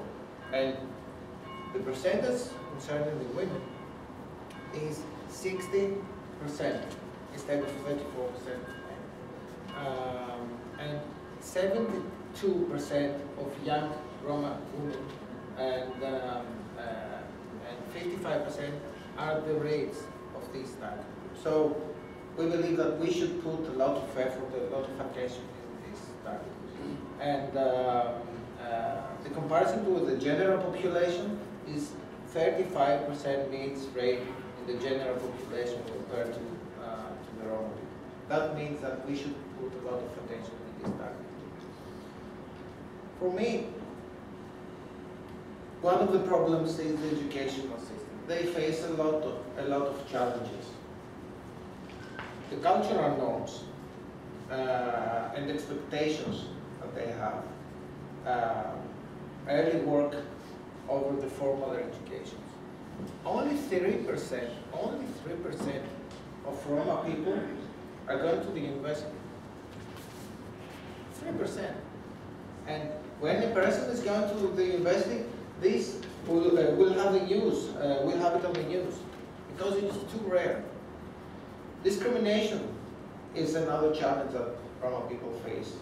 Of course, curricular gaps, and this is something I haven't thought about before. Imagine in our books, in the schools we have in our book, in the books that we have in our schools, do we see Roma people in it? Never. This highlights the problems that these people are facing and the challenges that they face in economical situations. Economical constraints, financial barriers, they don't allow kids to go to school, to educational systems. And of course, language barriers with the other population in different countries. Support deficits and attendance disruptions. Of course, a lot of people in this, a lot of Roma people have to be transferred from one place to another. So this doesn't allow kids to attend to the schools or to participate in one educational program in one city. There are also employment challenges for Roma. This is widespread discrimination, high levels of reported discrimination in jobs. We all have heard people that take advantage of Roma people when they are working in some jobs. Poor housing, you know, the houses of Roma people usually they are living in difficult areas, in disadvantaged areas, which impacts the social inclusion and of course the job opportunities. How many entrepreneurs would like to hire a Roma person? Just a few of them.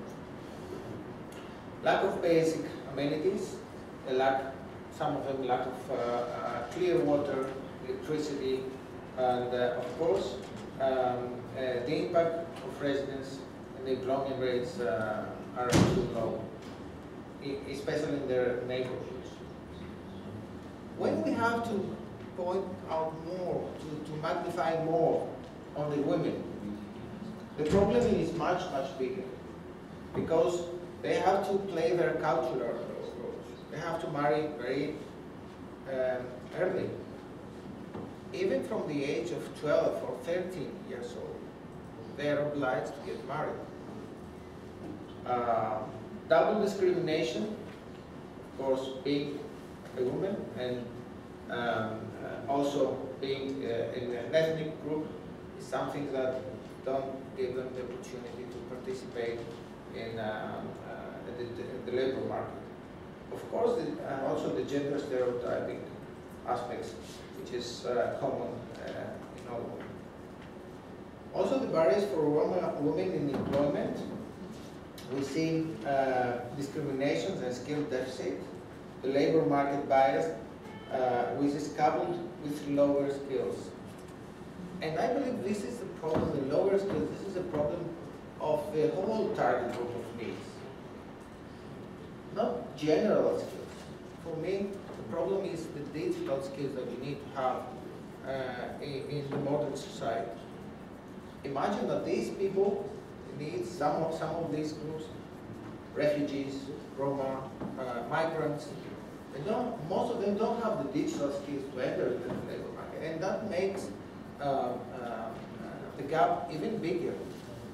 And for that reason, I'm not sure that I agree with what I have mentioned in the previous part, that the rates of the needs will decrease. If we will not put attention to the digital skills of young populations, for sure the labor market will exclude these people. But I'm sure we'll have the time to discuss it later on.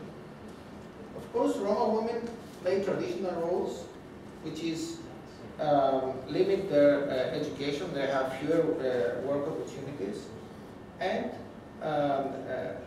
they don't have bridges to employability, and there is a huge bridge gap. That's more or less what we already have found through our research, and which makes common sense. This is really, really common for that kind of population. And the findings are similar not only for Roma people, but also for refugees and for migrants. In Greece, recently, there is a big initiative from 2021 to 2030. It's about empowering women and young Roma in social integration and empowering them. And the aim of this initiative is to actively include Roma people in the labor market and rights advocacy. I'm sure and I know that this initiative also will put a lot of emphasis in the entrepreneurial aspects and to enhance entrepreneurial skills of Roma people, because this is a way out of them to enter the labor market. This is what they have done for ages right now. And key action areas: awareness, empowering organizations, which is really important, organizations that helps Roma people, and of course advisory services for counseling them, supporting them, and trying to integrate them in the society. This is a flagship initiative from Greece, and I'm sure we will have the opportunity to discuss more about this topic. Thank you very much.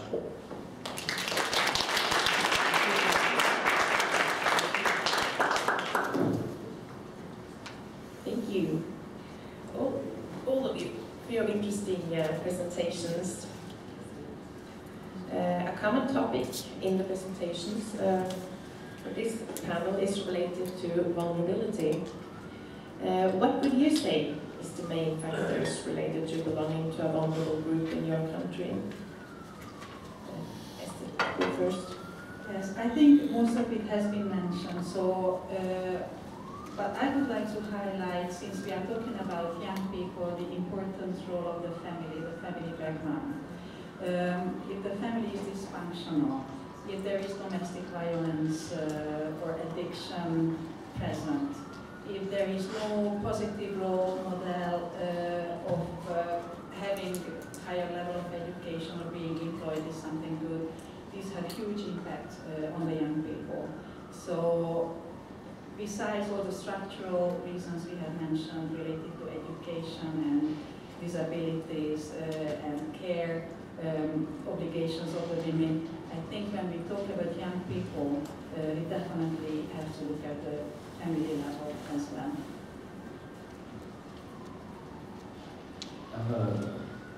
From my point of view, I absolutely agree with what you just said.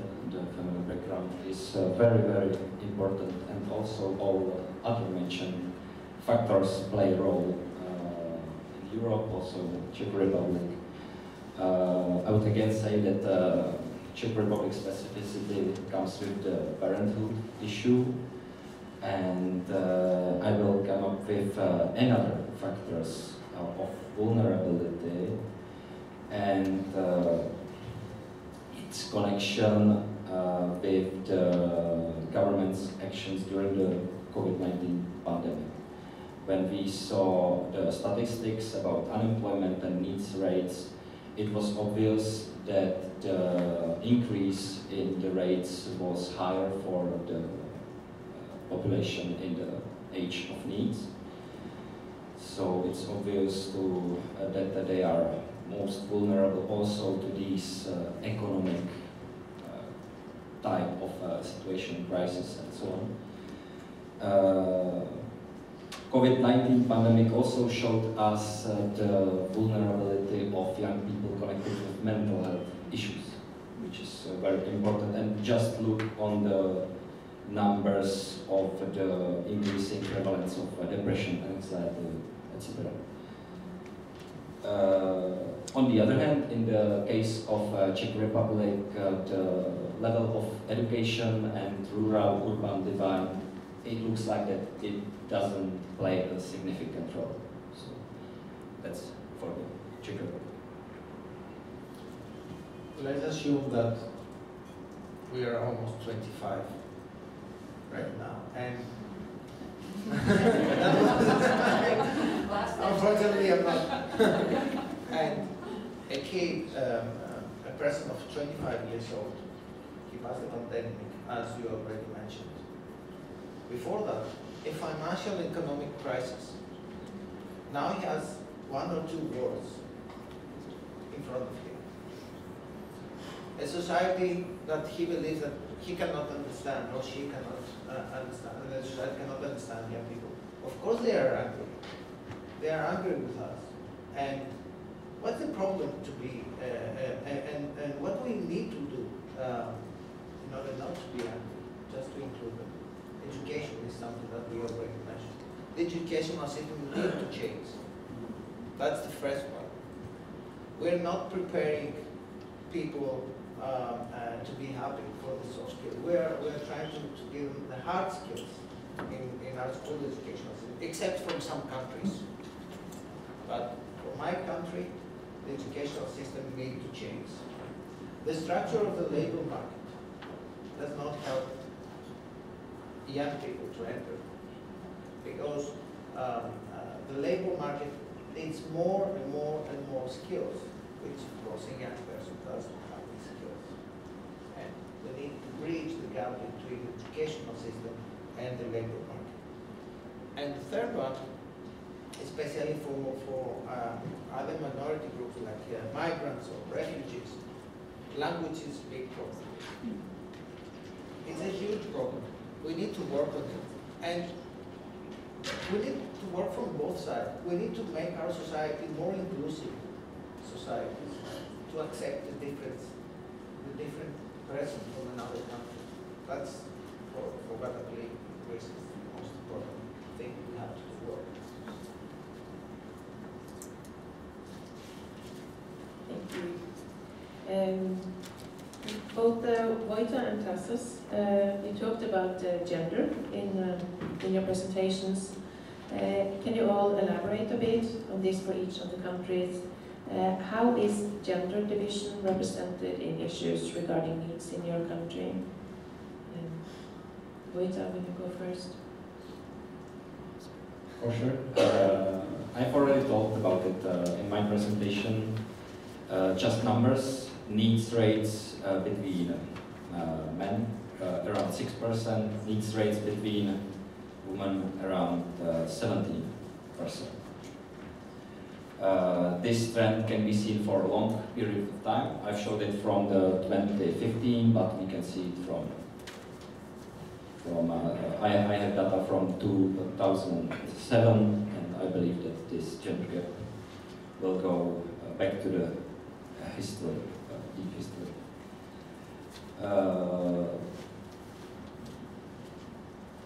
I believe that I mentioned it a lot in my presentation.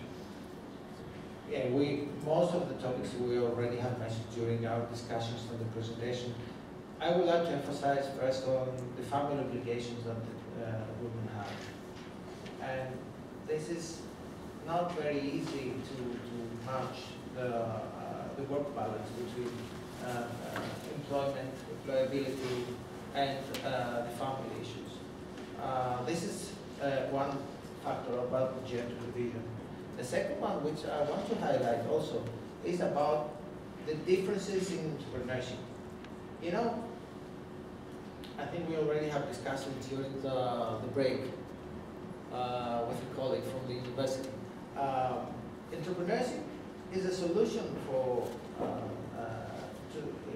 instead of having a paid job, is a solution to being an entrepreneur. And it fits sometimes to the role of the woman if she wants to enter the labor market. But the problem is for the needs. Again, our educational systems are not preparing pupils or students to be entrepreneurs. They are preparing them to be in a paid job. And we need to enhance the skills of women to become entrepreneurs. And this is the second topic. And the third one, I already mentioned it, is the low digital skills. Comparing women compared to men, they have lower skills, digital skills to use in a paid job. So this also excludes them from the labor market. So talking about gender gap among needs in Malta, it is almost zero in the whole needs population between 15 and 29. I think one of the smallest, right? And also in the 25 plus population, it is only 3%. And if someone was listening very carefully today, then can recognize a contradiction there, because in the Austrian ladies' presentation, there was a higher percentage. And I was a little like embarrassed that, oh, something is wrong. And then we realized that since that research was done at the beginning of our work, that is the 2019 one, where it was over 7%, and now it's 3% in that population. So it also teaches us that it's worth to look at trends and not only snapshots per years. But 10 years ago, 14% of needs were women. I mean, among women, the needs rate was 14%, and it's only 7 now. So there is a huge change. And what is the reason of the change? I agree that one of the bigger topics is single mothers.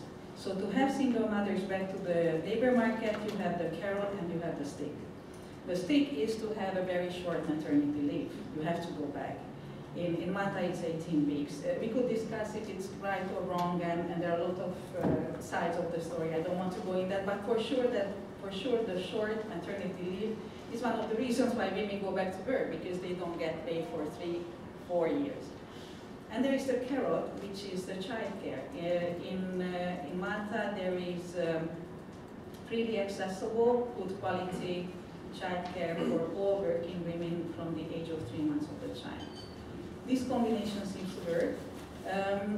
And another reason why the needs rate among women has fallen so drastically, probably, if we have mentioned many times that education and attainment level is a very important factor. The participation of women in higher education in 10 years increased from 18% to 31%. Again, maybe we will find them actually if the needs will be an even older category there because they postpone giving birth. I don't know. That's just that's just calculation. But obviously, education, participation in education, childcare, and maternity leave are very important factors. Thank you. In Eszter's presentation, she talked about migration as a significant factor related to increased risk of NEET status. So this question goes to Tassos and Vojtěch. How much is migration a phenomenon related to NEET issues in your countries? I believe that talking about migration nowadays in Europe is even more necessary and interesting if you look at it. Migration is a clear phenomenon in Czech Republic nowadays. It was not so 2 years before. We didn't have such a big problem with migration. We've cared about some domestic migration streams with depopulation of some regions and so on, but these were domestic problems. Nowadays we have the war on Ukraine and some numbers connected with this. To the date of 20th November 2023, almost 94,000 men and almost 165,000 women from Ukraine have been granted residence permits in Czech Republic.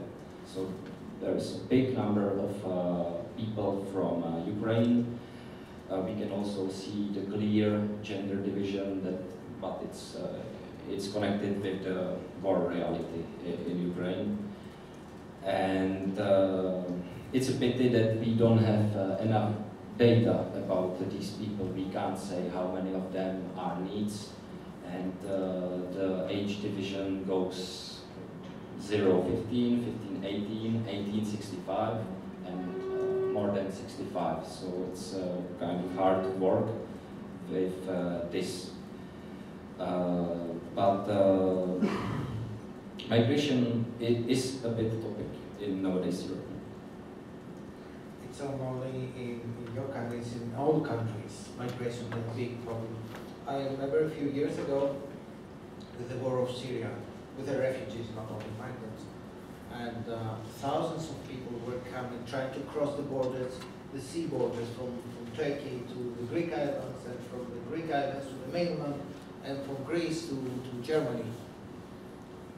You could see young people from 18 years old to 30 years old trying to escape from the war, of course, but our society was not ready and prepared to accept them. Entrepreneurs didn't want them in their job, the majority, of course. When they tried to find a job, they didn't have the legal documents. That was the problem that was previously mentioned. And when he managed to find a job, the salary that he had was much lower than the average, because some, not all, of the entrepreneurs took advantage of them. This is a huge problem. This is exactly the same here with the war in Ukraine and all of the refugees movement that we have right now in Europe.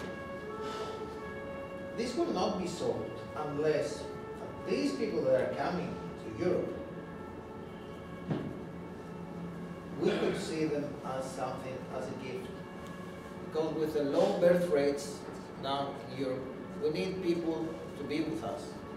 We need people to work in the fields. We need people to work in the offices. We need labor for the skilled labor force. And another topic is we need to see how these people, which most of them are highly educated, young people, can transfer the skills and the knowledge that they gain in their countries. That's the topic for me about migrants and refugees. And I will add one idea. You mentioned during the break that it is important to realize how easy one becomes a refugee. May I? From second to second. Yeah. On the 7th of October, it happened for me to be in Jerusalem, in Israel. The day before, it was a massive festive, and that day started the war. And after that, we tried to go to the airport. Finally, we managed to go to the airport when the boats were in the airport, in the parking of the airport. And I realized how easy it is for one people that we can become a refugee from one day to another, from one moment to the other. We can be in their positions. You could see in the airport thousands of people trying to escape and to migrate in another country. This is something that can happen to all of us. That's what we were discussing during the break.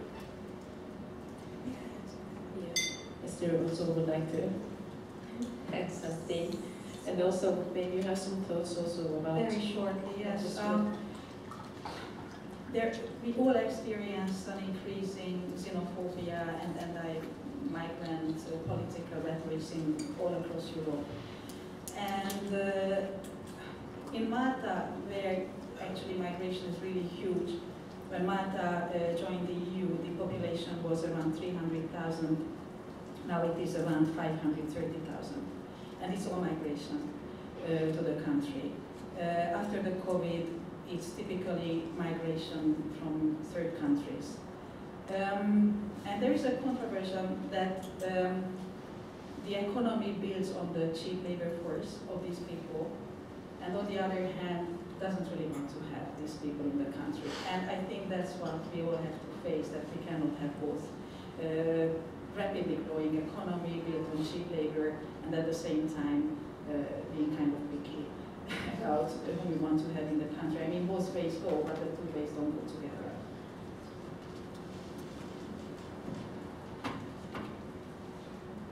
In Kósa's presentation, we heard that there are several issues related to the need status among the Roma community.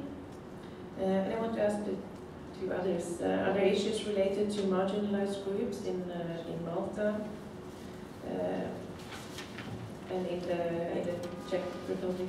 So Malta is the only EU member state which does not have a Roma inclusion strategy, simply because there is no Roma community.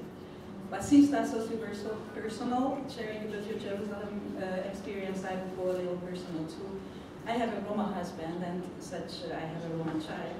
And you mentioned all these issues regarding Roma: discrimination, prejudices, housing segregation, segregation in the educational system, and so on. There is another thing I would like to recognize as increasing phenomenon, at least in some countries I know, tokenism. That Roma people are in decision-making or high political or administrative positions to tick the box that Roma representation is solved, but they are not there to represent the Roma interest, rather to tick the box. And I think it's super dangerous. Any solution for this? The Roma community has to, I mean, yeah, because they have to kind of bring up or educate those people who are strong enough, educated enough, well-spoken enough to represent their interest, and then push them into positions, but it takes time. But I think it's the responsibility not only of the majority of the society to accept these people, but also the Roma community has this responsibility. It's restructuring the society mainly to achieve. Well, if you want to change this oppression, then it is yes. I will try to build on it. As is mentioned, restructuralization of society. In Czech Republic, there is Roma community. It's not very strong, but there are some localities where these communities are strong. And I believe that one of the tools to tackle this issue is the inclusion, for example, in education from the early age of kids. And I believe that by this, maybe in future generations, we will see integrated Roma community into the society. And that's it. Thank you. I think it's time to start to sum up the discussion. But in the audience today is also people working with policy making and decisions. So if there is two, and only two, policy recommendations that you would like to share with the policymakers, which two would you like to give? Okay, so we talked a lot about it's working, right? Sorry.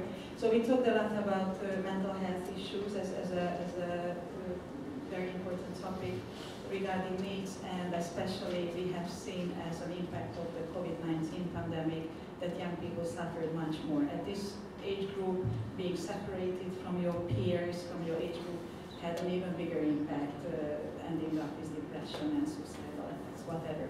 So one of the recommendations I would mention to have accessible, good quality, and first of all, on-time mental health support for all, but especially for young people. On time is very important. It's not something you can delay. That, okay, we have free mental health support, in 6 months you have an appointment. I mean, it's not a way to go.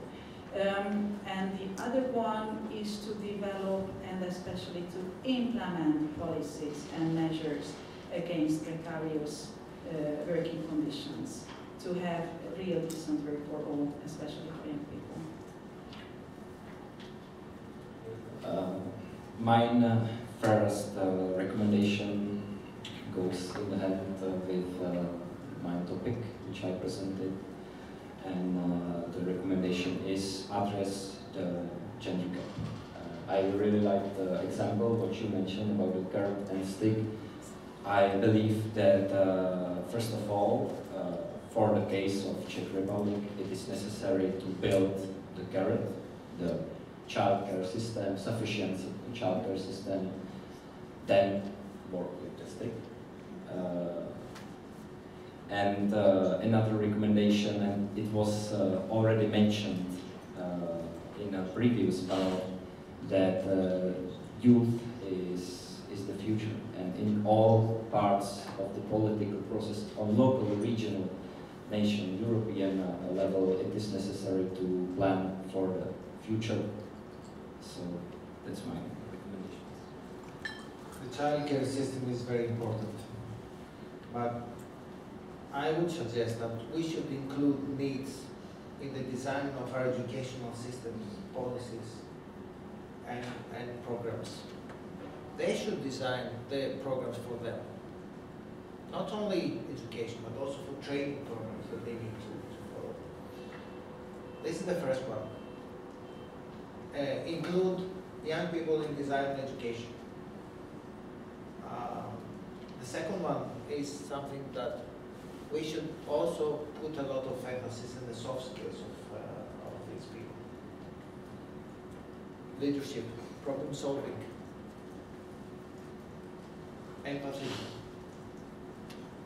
entrepreneurship. We need to train, to upskill and reskill young people. And it's not like when my father started to work, that he will do one job in his life. he will change 1 or 2 jobs. A young people, maybe he needs or she needs to change 10 or 20 jobs during his lifetime. To become an entrepreneur and then to come back to a paid job. That means that we need to enhance the skills of this person, especially the soft skills and the digital skills. That's my recommendations. Thank you. I think that since we are a little behind the schedule, we will not open the floor for questions now, but I will encourage you all to approach the panelists maybe during lunch break or a later break if you have questions or things you would like to discuss with them. But before we go to lunch, I will give the word to our rapporteur, Sævar, to summarize the main takeaways from this panel. Difficult job. Okay, so many. Is it working? Yeah. So many thanks. It's a really difficult job because I have to tell that from the gender aspect we moved to the big different topics, and I have to tell that I was really touched by the discussion about the migration, and like many super important messages were articulated, and I think that the key question what we should ask is about how other societies are prepared to be inclusive, not only towards the gender aspect, but also towards the variety of the other differences or other kinds of the vulnerabilities. Apologies for my pronunciation. But just to wrap up what was told, I have to tell that it was. I thought about what I'm going to tell, because actually we have 3 countries with. When we go back to Juliet's presentation, like each country is in different rate of the needs, coming from Malta, which is a low rate, Czech Republic middle, and Greece high rate of the needs number. Then there is a difference regarding the gender gap. Again, not need to repeat, but actually what I also heard from the discussion, that at the beginning we discussed the gender gap between females and males, but also the gender discussion should be a bit more extended, because there are also the other types of the questions which should be asked regarding the LGBTQ group, which are very much disadvantaged in variety of the aspects.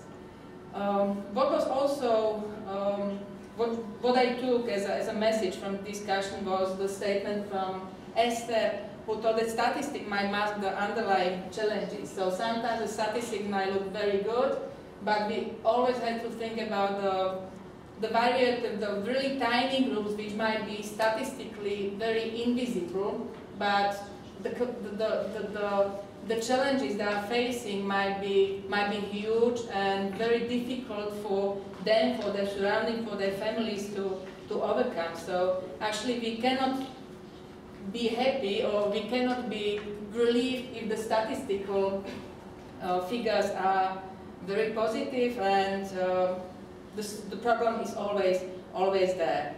And also, what we should think about is the diversity of the needs group.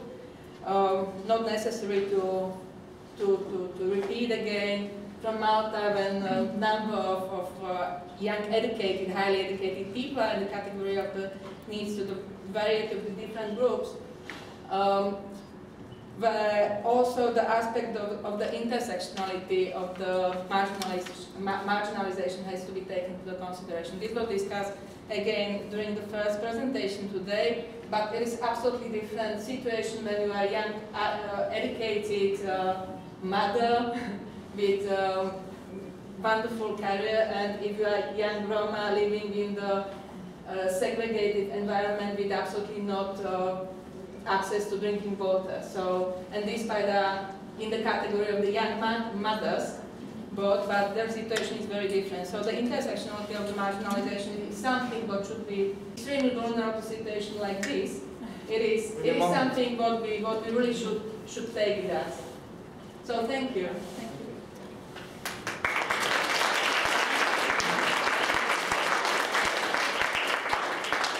So thank you, everyone. We should continue to work. So I give the floor to our next panel on the rural-urban divide. Thank you, and thank you for being here and staying awake after the troubles of the lunch break, maybe having a full stomach. So my name is Kari Jalonen, and I represent the Finnish partner in the Los Millennials Consortium, Demos Helsinki. And I will be acting as a chair to this discussion on the burdens of the rural-urban divide. And we have three exciting panelists here: Alexander Gerganov, Ana Sofia Ribeiro, and Tatiana Ferreira. And I will, without further ado, I will give the floor to the panelists. So, Alexander, go ahead. Thank you. It's okay. So I will show you very briefly several slides about the urban-rural divide, and I will try to start this panel discussion.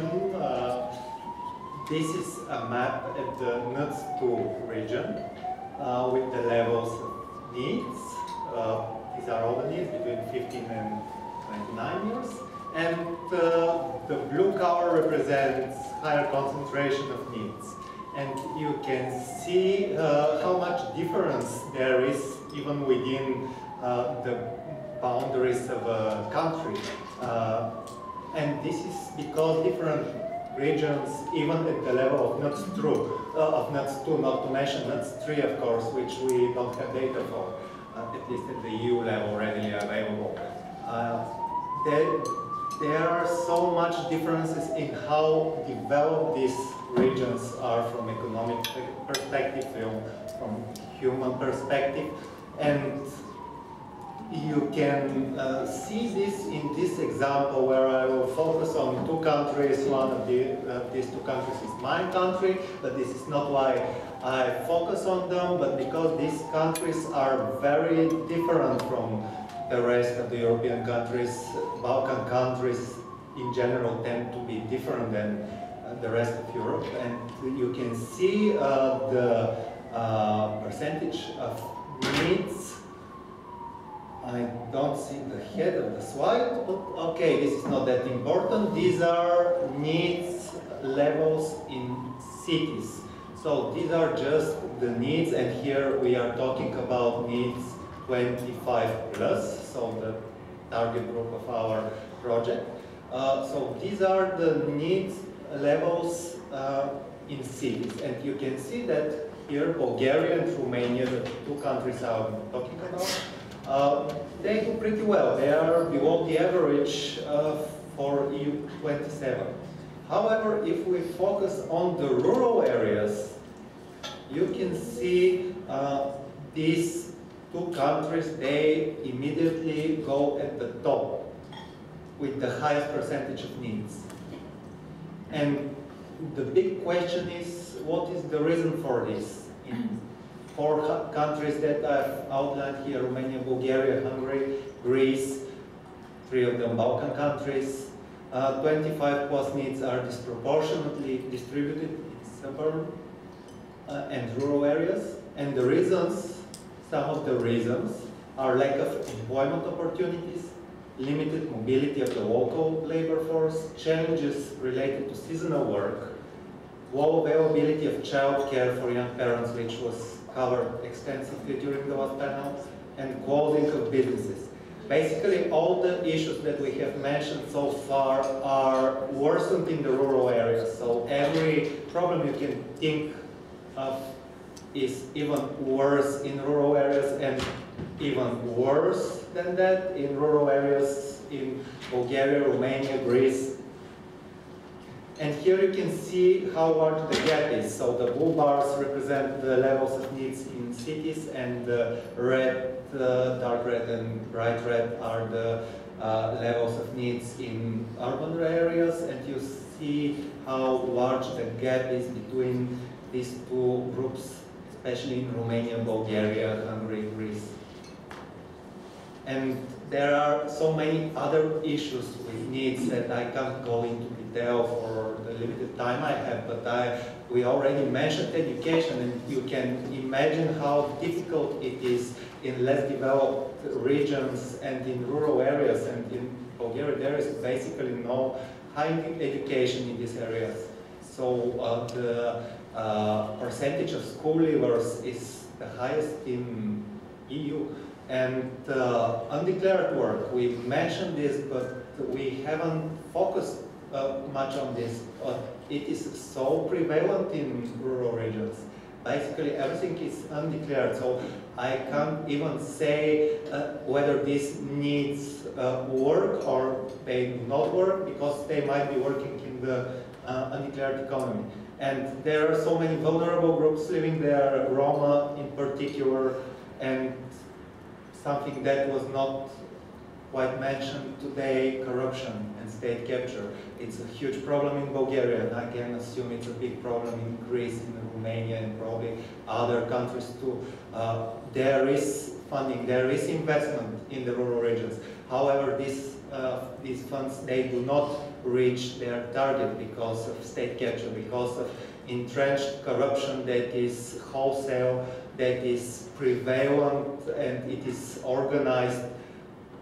It is such a big problem that I can't disentangle the problem with needs from the problems with undeclared work, from the problem with corruption and state capture. And this leads to mass depopulation, and what is a problem for us with depopulation comes as a problem to Finland as migration. So we tend to think of these problems as local problems. However, these are EU-level problems. The local problem for one country is a local problem for another country. So we need to look at this as part of the big picture. And I had a slide with policy suggestions. Oh my God. Okay, so thank you. No, I will tell you what I think we could do, and of course this should be discussed, so maybe it is better that it is after the thank you slide. So I will just try to read it quickly because it is quite a lot of text. So one thing is allocating funds to less developed rural regions, but as I mentioned, we need to be mindful of the corruption risks. So I will move to the last point, which is improving resilience to corruption in rural municipalities and focusing on the rule of law. So these two should go hand in hand. Job creation and promotion of rural entrepreneurship, improving mobility. This was not mentioned much until now. I hope that we focus more on this. Improving connectivity through investments in digital infrastructure, so they don't have good internet, especially in countries like Bulgaria and Romania, and this needs strategic investment. And development of agriculture, agritourism, and renewable energy is also something that can be done. Enhancement of off-season tourism in regions heavily reliant on tourism. This, of course, is Greece, but also Bulgaria too, and I assume other regions as well. Retaining and reskilling programs for regions affected by closures. So this is particularly up to date now that we focus a lot on the just transition, and there is a lot of going on with the traditional work in these regions. So a lot should be done there too. And stronger engagement of local level stakeholders instead of top-down approach by national level leadership. What we tend to do is we do something at the EU level, then we drop it to the country level, then the country level drops it to the regional level, and it is one-size-fits-all approach, and this approach doesn't work. So it should go bottom-up, and co-creation and involvement of local stakeholders and people who are the targets of these policies, they should be part of the process for this to work, otherwise there is no chance. So thank you, these were my 5 cents or 5-ish minutes. Thank you so much, Alexander. My apologies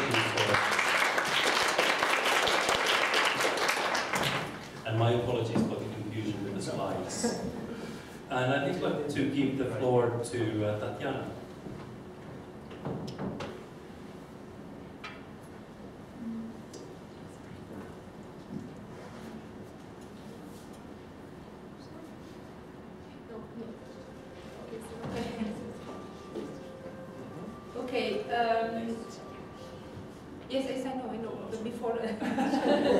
I'm also just briefly present myself, as you asked me to.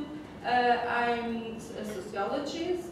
I also teach in a higher education institution in a rural area in Portugal, in the center of Portugal. So I'm researching on this issue of rural young people in the recent years, but I'm also working daily with young people that live in rural areas. So I think this has been for me a challenge and a great opportunity to merge these two layers. Today here I'm representing cost action on rural youth network modeling the risks underlying rural needs social exclusion. I will not have time to present the cost action in deep. I will only say that we have 5 working groups. Here I'm representing the working group 1 on social networks and social inclusion.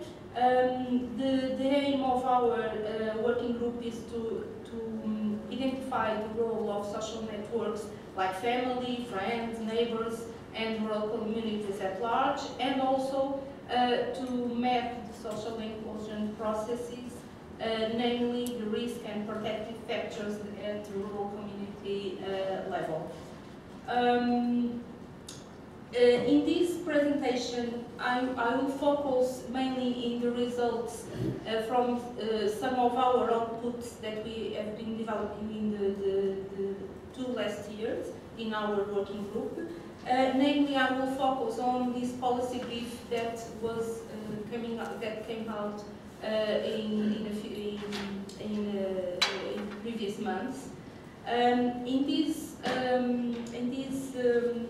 policy brief, first to say that this policy brief was based on the previous report about community-based projects that we think that promote participation in social inclusion of youth needs in rural areas across Europe. In this report, we had the opportunity to present several examples of community-based projects that have been implemented in rural areas across Europe. The collection of data was, just to briefly say that the collection of data was made up by an online survey to stakeholders, and the idea was to map the initiatives for rural needs across Europe. We were able to map 43 projects from 14 countries across Europe, and we also had the opportunity from these 43 projects to make some interviews. In this policy brief, we had the aim to identify the projects that facilitate the participation and social inclusion of rural needs, also to examine the barriers and obstacles that these projects face in rural areas, and also to try to present some practical recommendations to support these projects to overcome these distinct challenges. So, briefly trying to present some results. One of the aims of this the report and this policy brief was to identify the main obstacles and barriers that these projects at local level face in their development and implementation. We kind of try to organize these challenges in 4 different interplayed layers or levels. In the first one, individual one level, we identified some issues like the lack of interest of young people, the lack of self-esteem, the lack that young people have in institutions. And at organization level, we identified the lack, for example, of resources, of the know-how, and also the lack of consultancy and training in projects developed in rural areas. At community level, we have identified the lack of transport and the necessity that, or the challenge that institutions face to have physical spaces to develop their work. And finally, at structural or macro level, we have identified that these projects face complex bureaucratic processes, and also in the case, we give here the example of the COVID-19 pandemic and social isolation that also not only young people but organizations that address the work to them face in this period and the lack of support they have. Finally, in the policy brief, we also try to present some recommendations to support these projects and to try to give some clues how they can overcome these obstacles. First, regarding youth-centered approaches, we think that this is a very important issue, as that we think that young people must be the key actors in the design, implementation, and evaluation of the projects that are addressed to them. And young people should have a role in defining the responses that meet their needs and expectations. We underline some strategies like support and fund youth-led initiatives and projects, facilitate projects that give some kind of centrality to peer-to-peer interventions. In the dimension regarding connect and build bridges in being the community, we think that it's important to raise awareness among rural youth of the existing community-based projects and how can they benefit from them. And finally, because I think I'm getting out of time, in the dimension, we also stress other dimension, that is the need to empower and support community-based organizations that face many challenges in developing their work. And finally, just to invite you all to visit the website of our network. Our network will end in March 2024, and we are able to develop a European Rural Youth Observatory that will be launched after the cost, and you are also invited to join us. Thank you.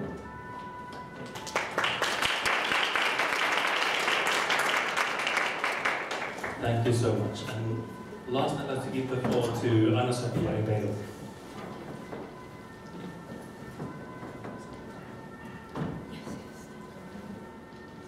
Hello, you listen to me? So I'm Anastasios. I'm a researcher at the Institute of Social Sciences at the University of Lisbon, and I'm here on behalf of the Tracking Project, which is also funded by Iceland, Liechtenstein and Norway grants, and is also concerned with employability answers to young needs aged between 25 and 30 years old. So what I bring you all today are some insights, provisional insights from the Tracking Project, which is still going on. Our project is coordinated by Eszter in Portugal and has several partners in Portugal, Spain, Italy, Bulgaria, Estonia, and Lithuania. And its main goal is to develop a model for evaluating the effectiveness of the types of support provided by public employment services. So digital, face-to-face, or mixed, in improving employability among young needs in rural areas, like I said before, age between 25 and 29. The letters are too small, and I apologize for that. So the process of data collection comprises policy analysis stage, a longitudinal panel survey with young people, and also a comparative study of good practices in PS, which is what I bring you here today. So the methodology for identifying these good practices relied on a survey done to all PES services in each of the 6 countries. We also conducted interviews with PES workers and focus groups and interviews with young needs. We also visited some services, and we came up with these 18 case studies. Some of them are also still being finished, so not all are represented here, that we consider to be best practices in the support of young needs. Our analytical model, it's a qualitative space study predominantly, so to identify the good practices that are contained in these services that I showed you before. So we have programs that are very varied in its target. We have entrepreneurship programs, we have digital skills enhancement programs, we have programs that rely on civic service or even with mobile employment services. So it's a huge diversity. So we have focused on what works, which was our main concern, and what practices can be replicable, what are the opportunities that these good practices bring, and also the weaknesses specifically on rural areas. So, to sum up, our main messages that we can grasp from the analysis of this program is that what works, most of these programs are focused on providing training and inclusion actions for NEETs, both on-site and remote. So a lot of remote programs are being launched specifically after the pandemic. Also, some emphasis is being provided on training models that meet the needs of the labor market. So that is the case, for instance, of training programs that are directly linked to labor market vacancies and that specifically train people on specific competencies that will be needed by these labor market vacancies. Also, the development of soft skills, particularly of entrepreneurship. So entrepreneurship skills are very valuable on rural areas, particularly because people do not find suitable jobs. So the answer is to create their own job for those who can. So another practice that also works is the continued support even after young people getting a job, so in the job period of adaptation. And finally, the flexibility on service providing, specifically on public employment services. This means on rural areas, not waiting for people to come to you, but going into villages and presenting yourself and going out reaching young needs. The main limitations that we found in these programs is that vocational training that is linked to digital competencies requires some basis of digital literacy and infrastructure that is not easily available in rural areas. Like it was mentioned before, some rural areas are deficient in terms of internet connection.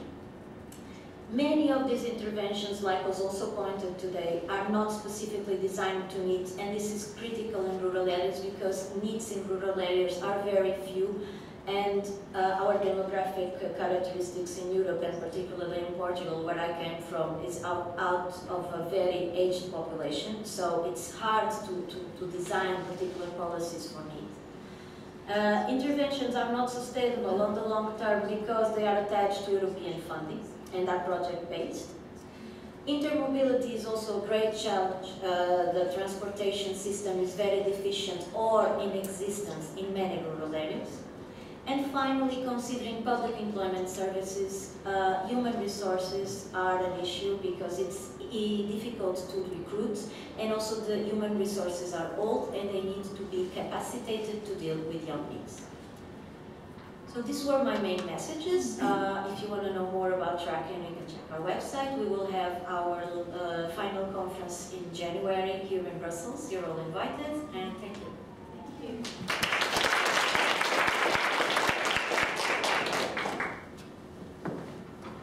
Thank you so much, Anastasios. And we have a bit of time for discussion. And to get us started, I'd like to start with maybe a summarizing question for a lot of the discussion that we've been having today.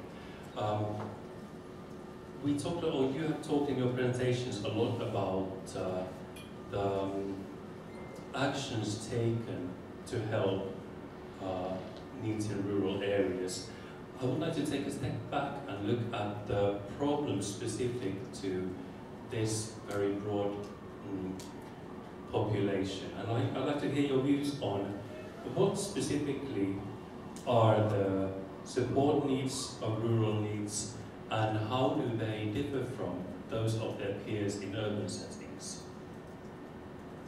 And if I can ask a follow-up to save a bit of time, I'd like to hear your views on whether you see any concrete service gaps between the services available to these needs and what they would need.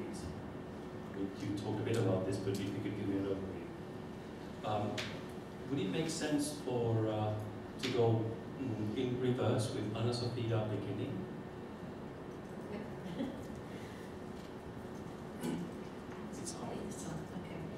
So, like I was saying, I think regarding the support and, well, what are the main obstacles and the support needed by rural young people in rural areas, I think transportation is definitely an issue. Even in other projects that is also funded by the EA grants, it's called Stay On.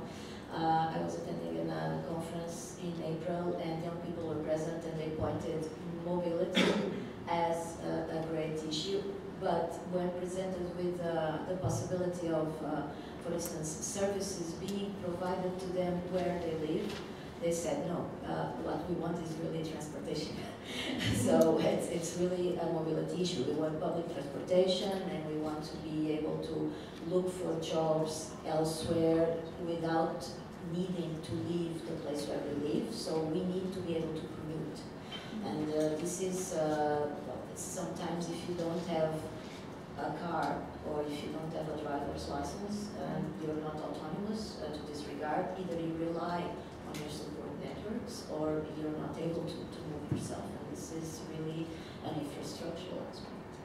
Then regarding the digitalization and this transition that we are facing, sometimes it is granted that all young people are digital natives and they know how to work with internet and application systems, and this, for instance, in the case of public employment services, is not granted because, for instance, to get registered in the Youth Guarantee Program in Portugal, you would have to access an internet portal to register yourself. And if you don't know how to do this, or if you face some kind of difficulty, either you have some help of somebody else, or you won't get registered at all. So you always need a mediator to bring you to the system. So I think digitalization and transport are issues that should be considered, but there are others, of course. Of course, thank you very much. Tatiana, how would you comment on this? I agree with Sophia. I also stressed in my presentation some of the issues that Sophia has underlined now. I would add to this issue the part of my vision from the perspective of community-based projects, just to say that the big issue for young people and for this project is that because young people are fewer in rural areas, they are not seen as a resource. So they are invisible to public policies, and they don't address to them responses, services. They don't take care of them, and they don't see that. For example, in the case of Portugal, I think it is not, as Sophia's underlined, is not only a characteristic of geographical characteristic of Portugal. Is the population and the increase of older people and the huge decrease of young people. We must see, for example, to develop rural areas, that young people are a resource. So they cannot be invisible, they must be visible. And the focus of these public policies and these community projects aren't able to develop their work because they don't have the support from public policies to develop their work. So visibility of young people towards policymakers and service providers. Yes. Even at local level, public policies at local level, because municipalities, for example, in the case of Portugal, in rural areas, they are focused on other young people because they have this issue of being the region that has many old people, and they forget of young people, and they don't see how they can intersect the dimensions and develop rural areas through young people as a resource. Yes, thank you. Alexander, how does this seem from your perspective? I want your mic. So there are two aspects to this. One is that something simple needs to be done right away. And I agree that mobility, visibility, including these young people in co-creation approaches, this is something relatively easy to do. We can easily improve digital infrastructure, and this will help right away. But if I think about the heart of the problem, there are so many problems intertwined with each other which lead to the underdevelopment of these regions. So I have no idea where to start there, but if I need to give a long-term solution, I would focus on two things: education and anti-corruption. And I don't know if I can frame a non-corrupt local government as a service, but we would definitely like to have such service in Bulgaria. But what we could do is focus more on assessment, on evaluation of how funds that are spent are actually spent, on what is their impact. And this goes for all initiatives, including rural needs, that we really need to focus on the impact of what we are doing in order to know whether this is really successful or we are just wasting some money on something. Thank you, Alexander. That was a very concise statement. And that would pave the way towards my last question of the day very well. And again, I have a twin-pronged question. So who stands to help these young NEETs? Who in the public sector is in the best position to serve their interests? And second, what would you say to these policymakers? What would your recommendations be to those? Yes. Maybe we can start with that now. I speak for myself. I'm trying to do this in the last years, trying to reach policymakers and to try to see them that young people are not invisible.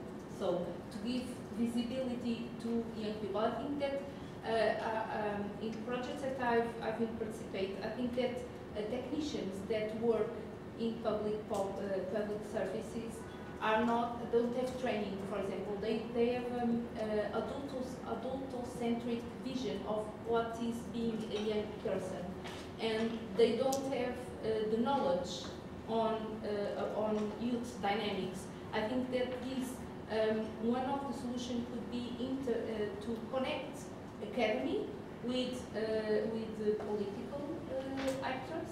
It is very difficult because we have different temporalities, we have different aims, but I think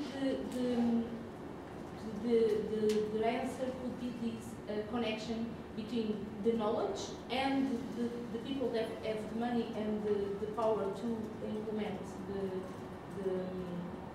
the measures. And I think that we are always walking in different streets and we don't connect. It's difficult. I think that we must make a work in the two ways, because also researchers have a focus that is more scientific or that many times could be utopic, and I think we can. It's difficult, but the idea is to connect these two lines. Thank you. Yes, I think, well, from my side as a researcher, I think more research is needed. But more research is needed, but maybe not research as we're doing it, because we could work with what we already have and we are not sharing. There is no, in some cases I think there is, but in many others there is no communication, for instance, between educational system data and employment service data that would allow us, if integrated, to follow the same person longitudinally all over the years and prevent when they exit the system and when they re-enter and see patterns. I think this would be very important if we started to do this. Of course, we have problems of data protection to do this, so, but ideally we will be able to do this. And also on another front, I think more qualitative studies that are focused on the time usage of what are young people doing when they are not in training or education will help us, no? Because this is the big mystery. We define this category by saying what they do not do, but we don't actually know what they do. So it would be interesting to know what is it that they are doing, and then focus on this, that maybe we could find some answers on how are they active and how can we make this activation be productive and be feasible. I think this would be interesting. Yes, thank you. The mission of our organization is building bridges between policymakers and researchers. So as a researcher, I always like more study, more data, more evaluations, more methodologies. But if I think from the point of view of policymakers, what we really need to do is to gather more together different groups of stakeholders and talk more with each other, and this of course should include needs too. So maybe getting more knowledge to the people who can use it in their decisions. Yeah, finding the luggage and then delivering it. You make it sound very simple. Yes, of course. Just to say, to complement what Alexander was saying, that I think that, as I said in our presentation, in these community-based projects, the key issue is to give voice to young people. So I think we can talk in research, in public services or politicians, but we also have to include young people in this discussion and go behind consultation, because, for example, in the case of Portugal, they say young people participate in decisions when they consult them by doing a survey. No, this is not the issue. It's to include them in the development and implementation of the projects, because only them know what is better for their needs and expectations, and many times we don't hear the voices of young people. That is a very good final word to end this discussion on. Thank you. But before we go forward, I'd like to give the floor to my Los Millennials colleague Balázs Telexby to maybe summarize some of the key strands of this discussion. Okay, thank you very much for that. Also, I have I try to pinpoint just the main ideas from this panel, and the keywords which I noted for me is like transport or mobility, overcoming this rural gap, digitalization, visibility at local level, education, and no corruption or fight against corruption. So these would be the 5 keywords which summarize your thoughts. And and the recommendation will be more research, and everyone mentioned that.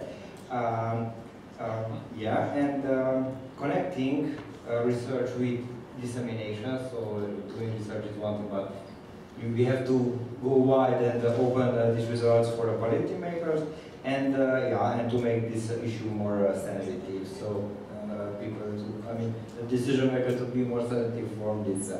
Another, it's like a practice that you are mentioned, all of you, that there's a very diverse problem, very complex, which lead to me the conclusion that we cannot deal this issue vertically.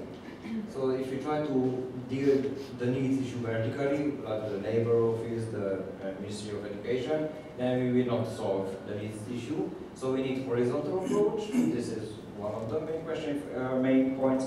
And secondly, we need flexibility at the local level, because every particular rural area has particular, weak sides, and there is no uniform policy to deal with this. So we need local knowledge to solve local issues. This would be a short. Thank you very much, and I'd like to thank all participants in this panel for a very nice discussion. It's been a privilege to be part of this.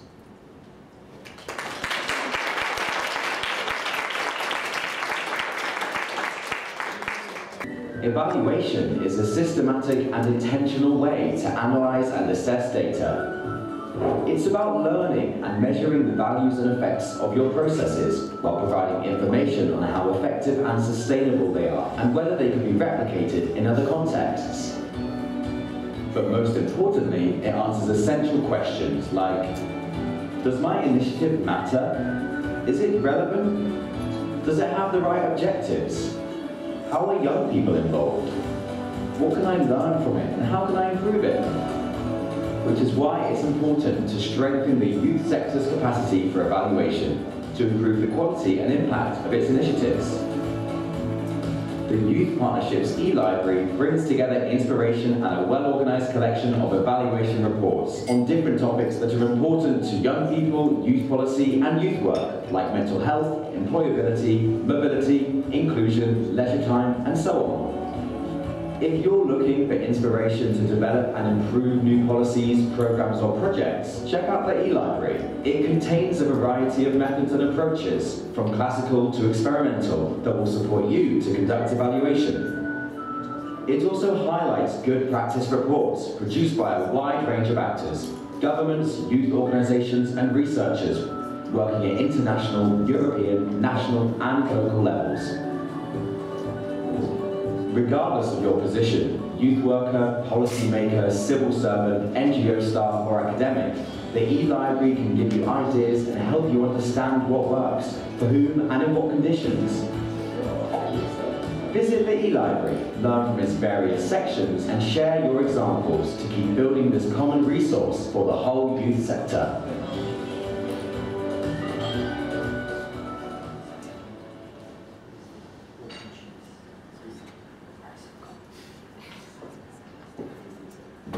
Welcome everyone.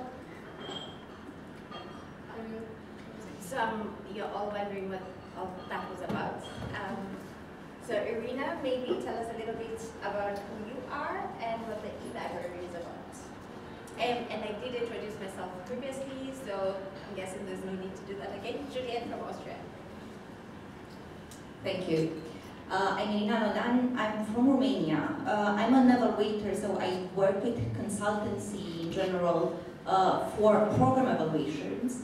And I also work with the partnership between the European Union and the Council of Europe, the Youth Partnership. So there is an institution that's not so well known. I would like just to see a show of hands how many of you knew about the Youth Partnership before my presentation. Pretty few. Not a very well-known institution that was established 25 years ago between the Council of Europe and the European Union in order to support their cooperation in the field of youth. One of the areas of support is research and evaluation. Another area of support is training and capacity building. One of the things that we did, I'm a member of the pool of European youth researchers that is maintained by the partnership in order to provide ready or timely available research in the field of youth. One of the things that we did is this library on youth sector evaluation. There is about youth policies, youth programs, and also projects that are relevant for young people. Because what I think it's important to say in the context of this conference, and it's not new, it's already have been said in at least the previous panel, is that, well, young needs are not in education, employment, or training, but they are in families, in social networks. And social networks doesn't mean necessarily Instagram and Facebook and Twitter, it means also physical social networks. They are in their communities and so on. So many of the policies and resources available are for youth employment. The reinforced now youth guarantee and the European Social Fund are providing resources especially for employment. They are providing resources for re-entering school for needs, but generally from the perspective of their employment. They are providing resources for training for needs in view of their employment. But there are many many elements that have been discussed now that are not directly related to employment, and that are actually relevant for employment and for the quality of life of young people. That it's health, that may be social participation and relationship with the others, that may be also from the perspective of employment. One of the challenges that have been already mentioned, and it's proved by evaluation, it's outreach. And generally, what we have in employment policies or in education policies for young people, it's not providing instruments for outreach for the young people. Younger young people or older young people, plus 24, what it is, it's generally youth work, that it's, again, not a very, very well-known practice, that it's providing non-formal instruments to work with young people of any age, younger or older. And youth work, it's extremely valuable, as far as we know, from what we know as evaluations, in order to provide young people with soft skills and cross-cutting skills that are needed for employment, and to outreach them for employment. So I say, for the employment part, we do have a lot of evaluations. If you look at the e-library that we have, more than half of the reports available are on youth employment, or if not more than half, about 40% now, because we really looked into other kinds of evaluations as well. But the most easy available are the ones on employment. And generally, from my experience, at least in Romania, that you already saw, it's not the best student. We are with the highest percent of young needs, with the highest or the second highest gender gap and so on. At least in Romania, recommendations from evaluations or on the youth quarantine have been, in most of the cases, followed up. So I would say the challenge is not necessarily in that part, on employment, but actually on the other things that are supporting employment, like soft skills, capacity of young people to be integrated in the communities and social networks that come with other policies as well, that we evaluate less. So we know less how they work and how we can make them work better. Thank you. So I haven't introduced any other of my panelists because I don't want to do them any injustice. I would prefer if you introduce yourselves. So we'll start with you, Tomas. So tell us a little bit who you are, your experience, your expertise in monitoring and evaluation, and why is the topic important? Thank you. And first of all, that's really an honor to be here and to be on that closing conference of the project, but I truly believe that what we achieved will last way longer and will build the evidence community for helping lost millennials. So my name is Tomasz Gajderowicz, I represent the Evidence Institute Foundation, which is NGO based in Poland that is focusing mainly on what is rooted in the name of our institution, which is Evidence Institute. So our main mission is to disseminate the truly and high quality evidence on men in actually field of the labor market and education. And these are also the fields that mainly this project is focusing on. Why is that so important? Because if you look at the reports, the data that you might Google or find anywhere, you will find evidence for anything. I mean, there are multiple reports repeating and mining the data, information, round and round, providing evidence to anything. But the problem is that the quality of that evidence differs heavily. So what we were trying to do, and I thought I see this as the mission in this project, and in general I would say in life, is disseminating high-quality evidence based mainly on the experimental studies, the randomized controlled trials, the golden standard of evaluation. Then the quasi-experimental approaches were always looking at the counterfactual situations, so everything the same with just one difference. And that's somehow written in the European level documents everywhere, but the reality is way different. And we all know also from this project how difficult is that to get high-quality evidence. I mean, if you really look into it, there is always a selection bias, statistical problems, lack of the data, and so on. But actually, and very often there is another argument, like saying that running the experiment is unjust, it's selective, and so on. But the question is it better to invest resources, really not the huge ones, to really test something and implement it in the most efficient way?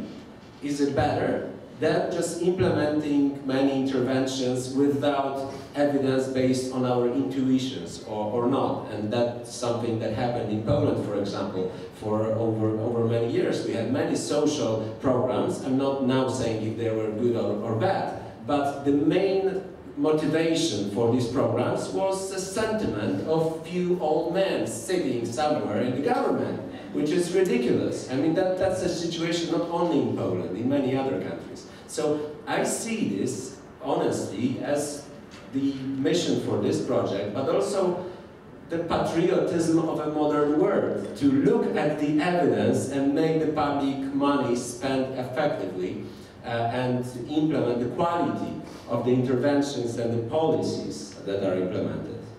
So yeah, that's Thank you, that was amazing. Kinga.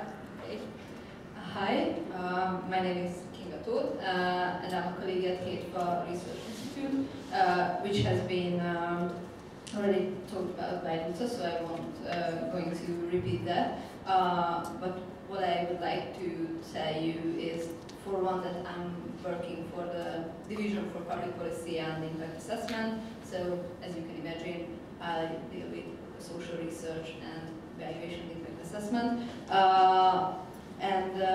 Related to that, in the Los Millennials project, there has been 9 evaluations carried out by beneficial partners, evaluating initiatives targeting in one way or another 25+ needs. Out of these evaluations, we created a synthesis report, which was a thematic synthesis of the main findings of the evaluations. And I would like to very, very briefly just outline some main messages or results we have found. It has been mentioned multiple times today that 25+ needs is a very heterogeneous group. And one of our main results was that the initiatives which were evaluated has varied greatly in scope, in implementers, in funding, in the exact activities carried out. There has been a great variety. But those projects or those initiatives which could reflect on the exact situation of the individuals they are working with, so those projects which could be flexible and adaptable to the exact situation they are dealing with, were considered, in better lack of term, better than other projects. So it's a key element of successful projects, and not just reflection on the individuals, but on the needs of the local labor market. Most initiatives were employment initiatives in this case as well. And also, again, since this group is very heterogeneous and in many cases kind of invisible, in the sense that they are considered unemployed people, and in many cases they are not exactly considered young people. This is something which is changing right now. We have found that the most vulnerable people are not really targeted with programs. It has already been mentioned before that in many cases you already have to be in the system to be part of a project. So those who are not in any kind of systems or considered to be a tough case can fall through the net and not targeted. So programs finding and working with the most vulnerable are very important. Again, those programs which can fill a gap between other employment or training programs can have a lot of influence, because they can target either more invisible groups of young people, or if they can utilize specific methodology or carry out specific activities, they can have a lot of effect on helping these people being integrated into other programs as well, which can help them, for example, in the labor market. We've been talking about the aspect of gender today. We have found that this was something which has not really been considered in the project, in the sense that it wasn't a core part in the project design. Think about that these young people, with all their other identity and issues and life status, they also have a gender. It's not being considered that they are women, they are men, and not even talking about transgender or non-binary people. It wasn't necessarily considered as an aspect.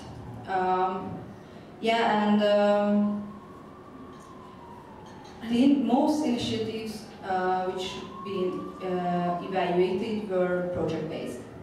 And this is again something which has been mentioned before, that project-based initiative and project-based operation, while it has a lot of advantages for giving opportunities for new methods and smaller scale programs to have a chance, it creates problems, funding dependency, and focusing on reaching indicators rather than working with more vulnerable or tougher cases. And again, finding the best professionals for the work, because if you only have funding for a certain period of time, it might be hard to find those professionals who can afford to work for you. So these are the briefest summary of the synthesis report, but we will be talking about other aspects later. Thanks. Okay. Good afternoon from my side as well.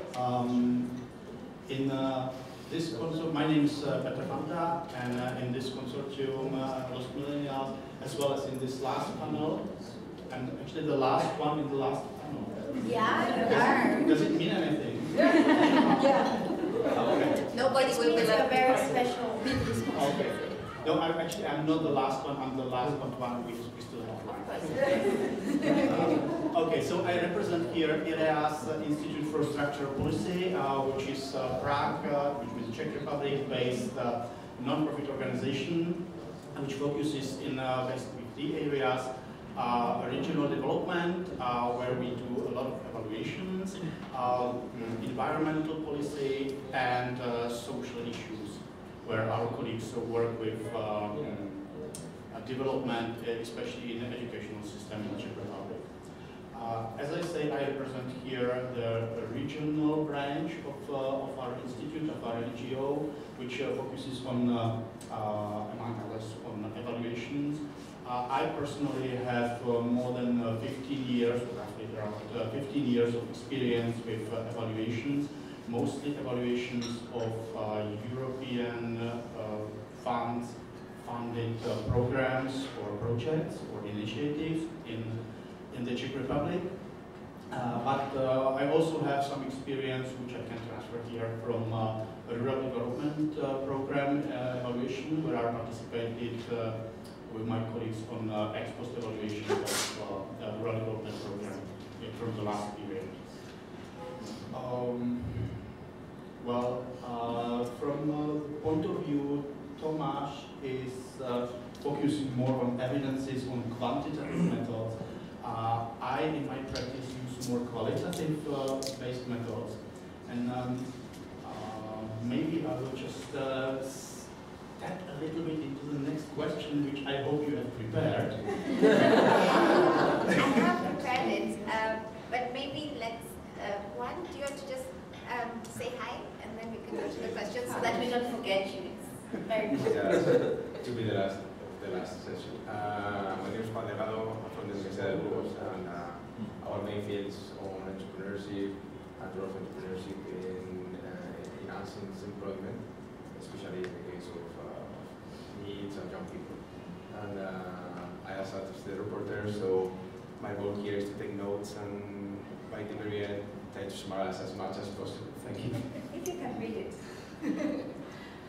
Okay, so yes, I did prepare the question. Do you want me to ask it? What is the question? Okay, so as you say, you're very much based on evidence and very much on experimental methods. So if you look at the different monitoring and evaluation procedures, why are you so stuck, if I might use that word, on the experimenting, and for you, what do you think we're missing if we just focus on that one area and vice versa? Would you like to start?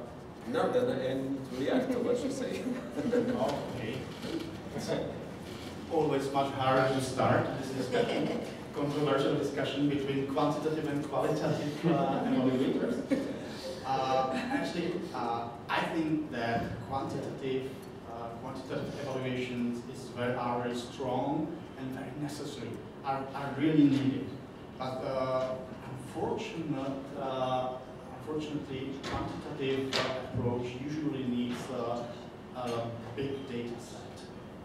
A lot of data, which not always are available. As we could see during the evaluation of our NEETs 25 plus group, which is, I think the biggest problem is that the NEETs 25 are not generally recognized target group. Therefore, no data, almost no data are available for this target group. And we had to search for the data, and we had to pick up the data from some secondary sources, and it was not always easy. That's why, for example, we have chosen to use qualitative methods instead of quantitative, because it was almost impossible for us to reach the data for quantitative methods. And if I may start a controversial discussion with Tomáš, I don't want to say anything wrong about quantitative methods. They are really needed. But I think that quantitative methods can confirm some hypotheses. But we need to know the hypothesis. We have to formulate the hypothesis, and we have to know that. Maybe Tomáš will not agree with me, but this is my stance. And I think that qualitative evaluations are really good way how to either confirm the quantitative evaluation findings or how to bring out new hypotheses for quantitative research. Next, Tomáš, do you want to react? Very briefly. Well, I mean, both of course need one another, the qualitative and quantitative. But the problem is we will never lose qualitative approach, because all of us, the groups and individual, we have opinions, right? Naturally, any statement without data is just opinion. Yeah? So I'm not afraid of that. The problem is usually that we are missing with the quantitative puzzle that, you know, is needed to say anything robust, to say anything that is proved.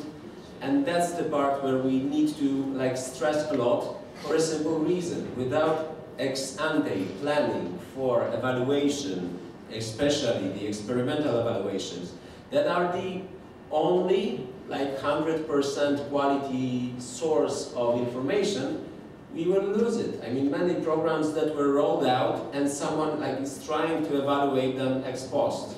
That's impossible in most cases because there are so many biases. So that's why we need to like shout and vote, all of us, to make all the projects prepared prior to their implementation with the appropriate evaluation scheme.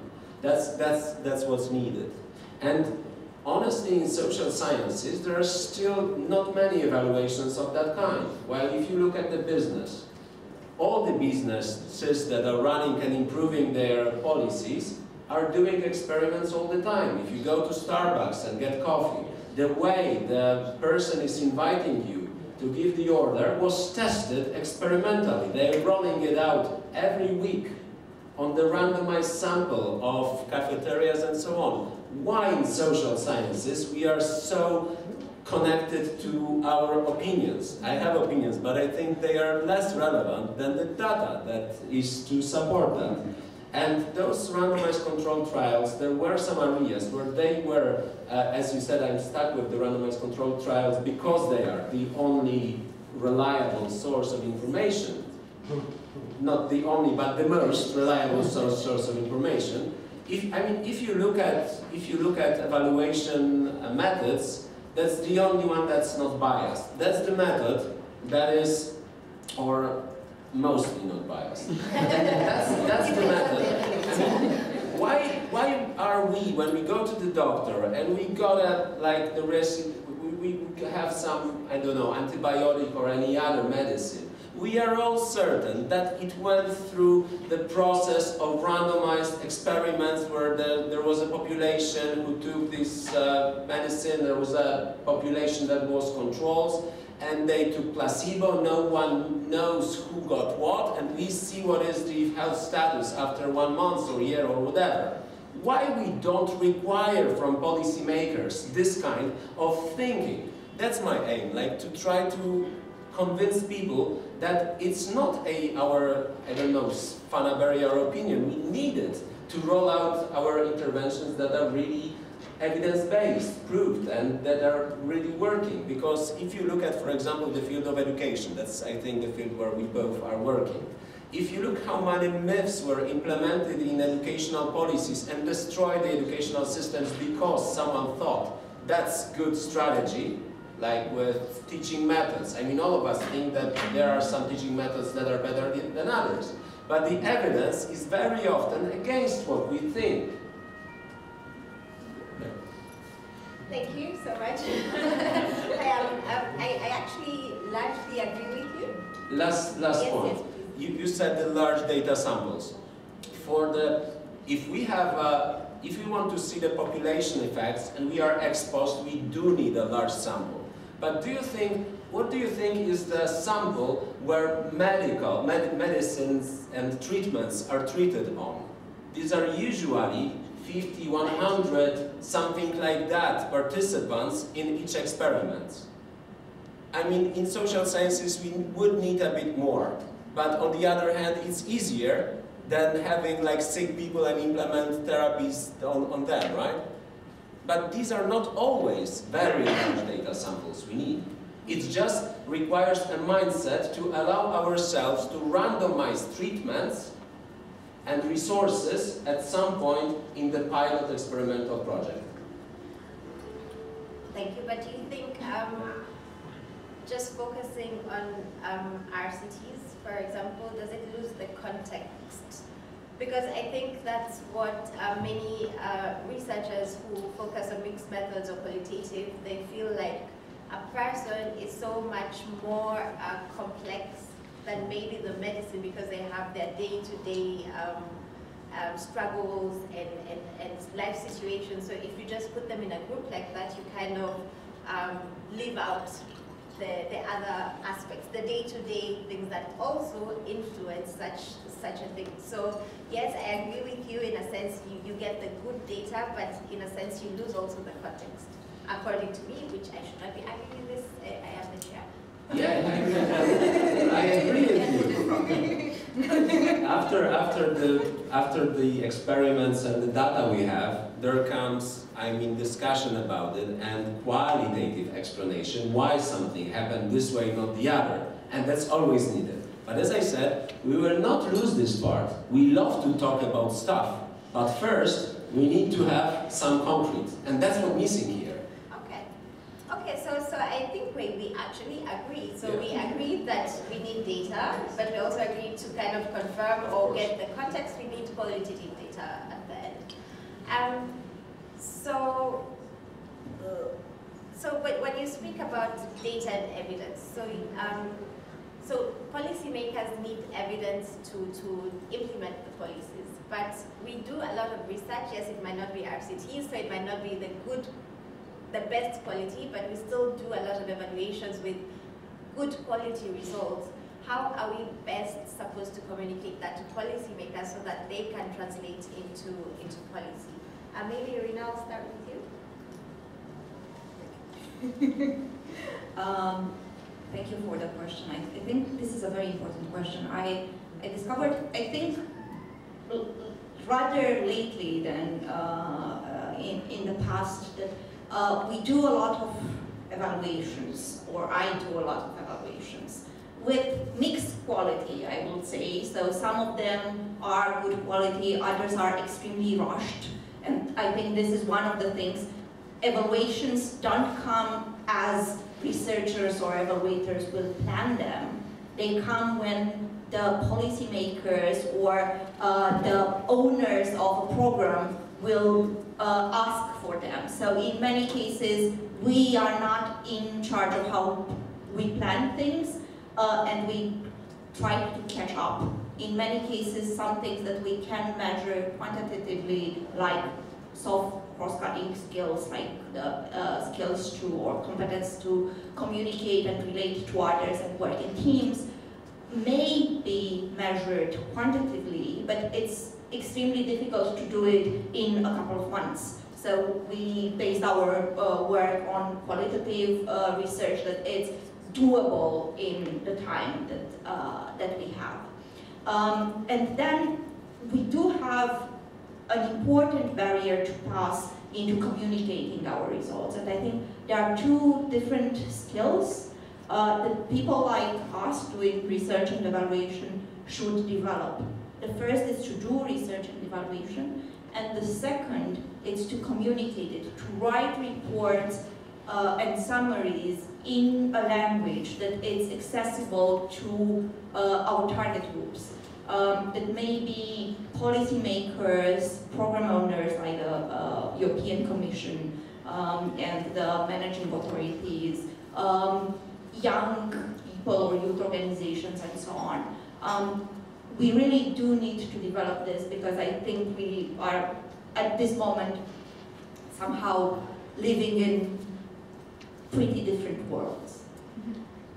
I would argue with you that we do produce, as researchers, we do produce reports, but whether the funding agency or whoever funds the project actually reads the reports, even if they are written in the language, is challenging. So for me as a researcher, I struggle with the fact that yes, I can translate the results into paper, but how do I make the policymaker read that paper? I think we need to meet somehow halfway.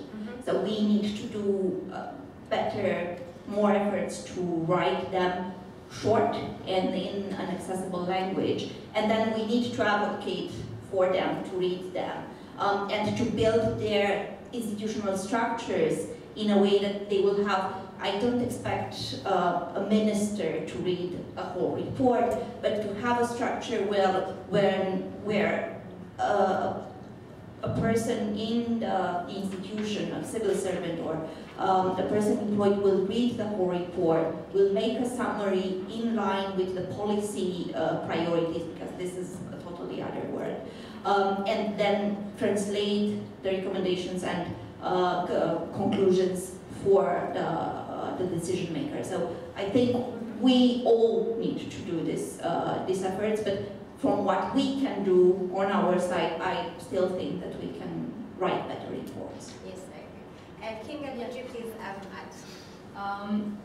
Yeah, but Yeah, I'm going to talk about not exactly problems, but challenges. Because, of course, it's different when evaluation has. So when there's someone who is interested in the evaluation, this is a big plus in the beginning. If someone is interested beforehand, it's not necessarily the case every time. And in many cases, you need to have an already established connection to the policymakers to make your voice heard, because otherwise they won't read your report, even if you create an executive summary which is very short and very graphic and very colorful. And again, to be fair, I think there's a limit how simple you can make your report or your summary. But I would like to raise another aspect, and it is communicating to the target groups. Because for one thing, I think in many cases the need hasn't even arisen before for the evaluators to communicate their results to the target groups. For example, in the case of NEETs or 25+ NEETs. And again, because how do you communicate to a group which is largely invisible and which have no organization? So NEETs did not yet organize themselves. So how do you communicate to them? Who to contact if you would like to talk to NEETs? And a possible solution or a possible pathway for this, in my opinion, could be the use of participatory methods, which, again, a totally different approach, a totally different way of thinking, because if you are really doing the participatory methods, for example, participatory action research or something like that, then those who are the target of the research or the evaluation are, again, those who will carry out the evaluation. So they will tell us what is the research questions. Not we create the research or evaluation questions and they will research it and everyone's happy. And this is a completely different mindset, which is not really present at the moment in evaluation, in my opinion. Thanks. Petr, maybe Peter, because I can't pronounce it in the Czech. Maybe react to the first question, which is how to communicate the results to policymakers, and also if you have an input to how to communicate to the target group. And I'm wondering, is it even, it's necessary to include the target group, but I wonder if it's necessary to communicate the results to the target group, because Juliet, please. Sorry, this is too much for me. Okay, no, I'm so sorry. I'm too old to hold all your questions. I will try to react to the first one. Okay, so the policy makers. I think this is I completely agree with what was already said, especially but I think it's an issue of transmitter-receiver. Evaluators are the transmitters, and the politicians are the receivers, policy makers. By the way, do we have any receivers here? Okay, so I'm going to talk to evaluators instead. Yeah, the thing is that if the policymakers should listen to us, evaluators, we need to give them recommendations. Easy, simple, operational, and feasible recommendations. Unfortunately, I have seen a lot of evaluation reports, especially in Czech Republic, where there were absolutely no recommendations. My colleague Martin, you know him, from the consortium, he says that without recommendations, it is just an analysis, just another analysis. It is not an evaluation. And I agree completely with that.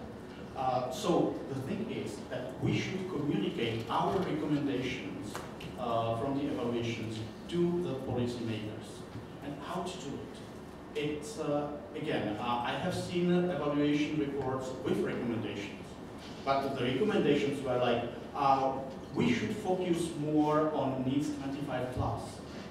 And what does it mean? Yeah. It doesn't mean anything.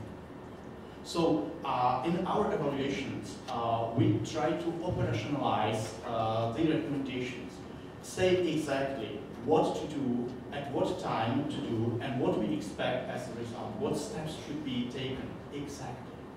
And that's something, if you have the recommendations and you have exactly the steps which need to be undertaken to improve something, in that case, the policymakers can understand it, because they are not going, they don't have time to read the whole analysis and find their own solutions.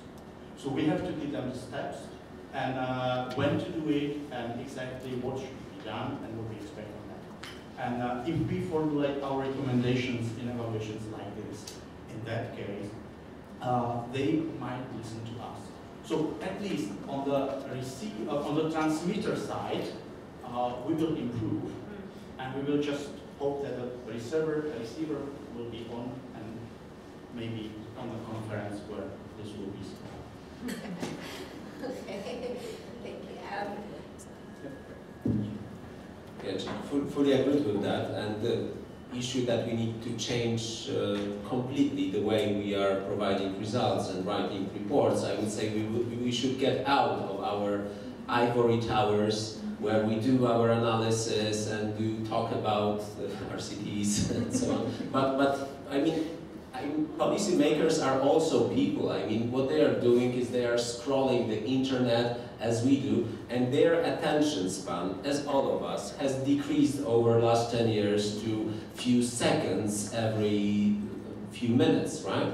And that's also where we should be. I mean, we should translate what we have, the long, boring reports, into, the reports from these projects are not boring, but from the other projects. We need to translate it into do's and don'ts. These are facts, these are myths. Don't believe it, believe it, because there is evidence. Of course, always referring to something from literature or something where you can deepen this topic. And then, of course, be more controversial. Usually in social sciences, the recommendation and the general picture is like, well, it depends, it's nuanced, there are so many dimensions and issues. Well, that's not something that will translate into anything actionable, right? We need to be controversial, to say the word is always gray, but let's put it a bit more white and black, showing what's the good thing, what's the bad thing. So being like this, being rather like in news type messages than the long reports that are somewhere on the desk or the bookshelf. And finally, as I said, that policymakers are also people and they have their incentives. I mean, thinking of the policymakers' incentives compatibility, showing how they can benefit of a certain policies. I'm not talking about corruption, I'm talking about showing to them how they can achieve their professional goals or their desired things through implementation of a certain programs. I mean, we are all people, and in understanding incentives compatibility and clear messages is the way forward. Otherwise, we will be just on the bookshelf, another like heavy position, and we don't want to stay there too long. I totally agree with that. Thank you all so much. We're kind of running out of time, so do you have any last comments? So what have we learned? We've learned as researchers, as transmitters, we need to transmit the message in a way that it can be received by the person on the other side, and maybe form better connections, and also use good quality evidence backed up with a little bit of, okay. So is there any final words from the well, to summarize, which is difficult, and I apologize in advance because probably many of the topics that haven't been able to take notes of them. Passion in the session, I guess, no? Tension, well, to summarize, I guess we have to begin with what is the aim of evaluations, and in the view by Irina, it's been quite clear to consider the viability, the applicability, and especially on the long-term focus, the learning to improve for the future. And this links to what Peter said on the recommendations, being able to make strong recommendations and also better some of the members. It's been really interesting to know the young partnerships and what you do at the Council of Europe, and your idea that maybe there many issues on job employment, but there are other factors such as the topics such as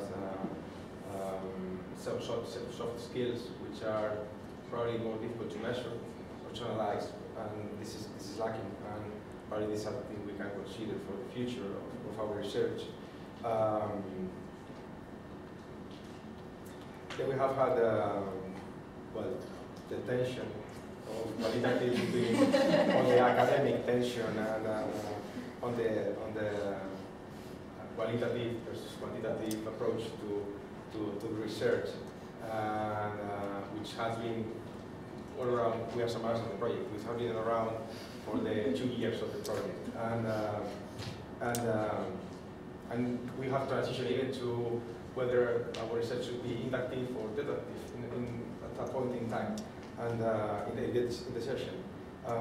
But we have come to the conclusion that both of them are relevant.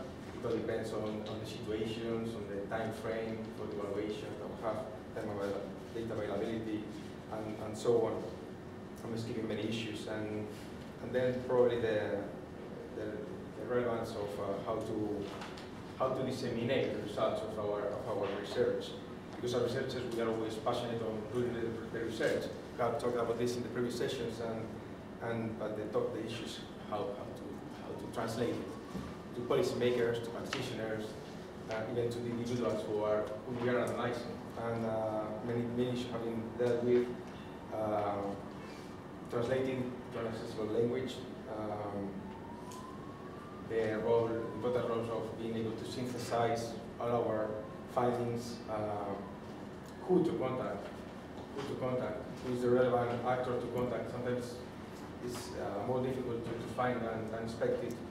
And of course, just to end, the importance of making simple recommendations that are clear and doable in sense,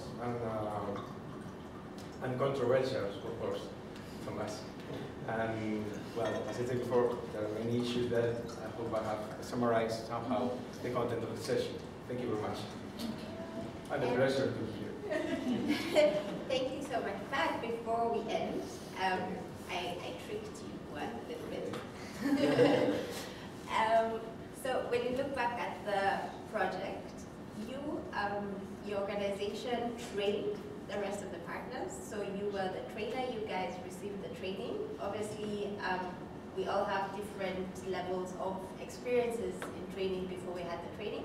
So from your perspective, what was the lesson learned for you as the trainer or the sender? Now that we're using transmitter and receiver, the transmitter of the messages, how was it for you guys, or what was the lesson learned from the training that you received within the project on evaluations? So I'm sorry I left you out on this one, but for that case we include one on this one. So you can start maybe. What was your lesson learned in the whole training? For us, it was the first time we did research and evaluation. So I think our evolution on this topic has been huge. From few to nothing to a point. I don't know exactly where is the point, but for sure much a lot higher than before. And we are not sociologists, as most of you are. We are in the management field and the entrepreneurship field. So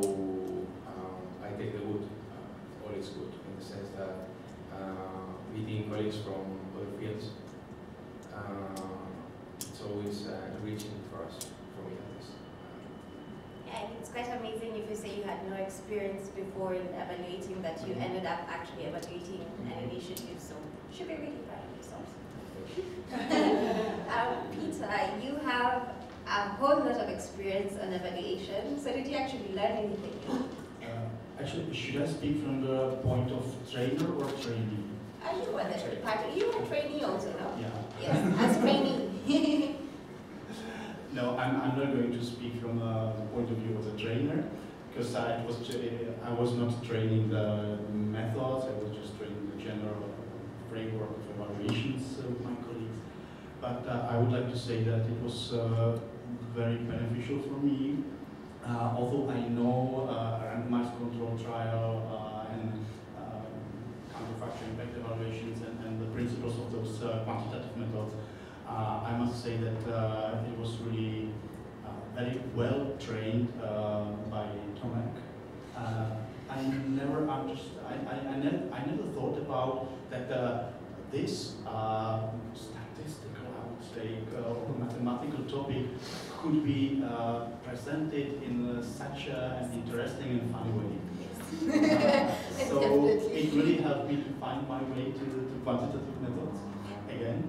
And yeah, so I was happy and I could learn a lot from Tomek. Thank you, Tomek, and I hope there was no tension between us.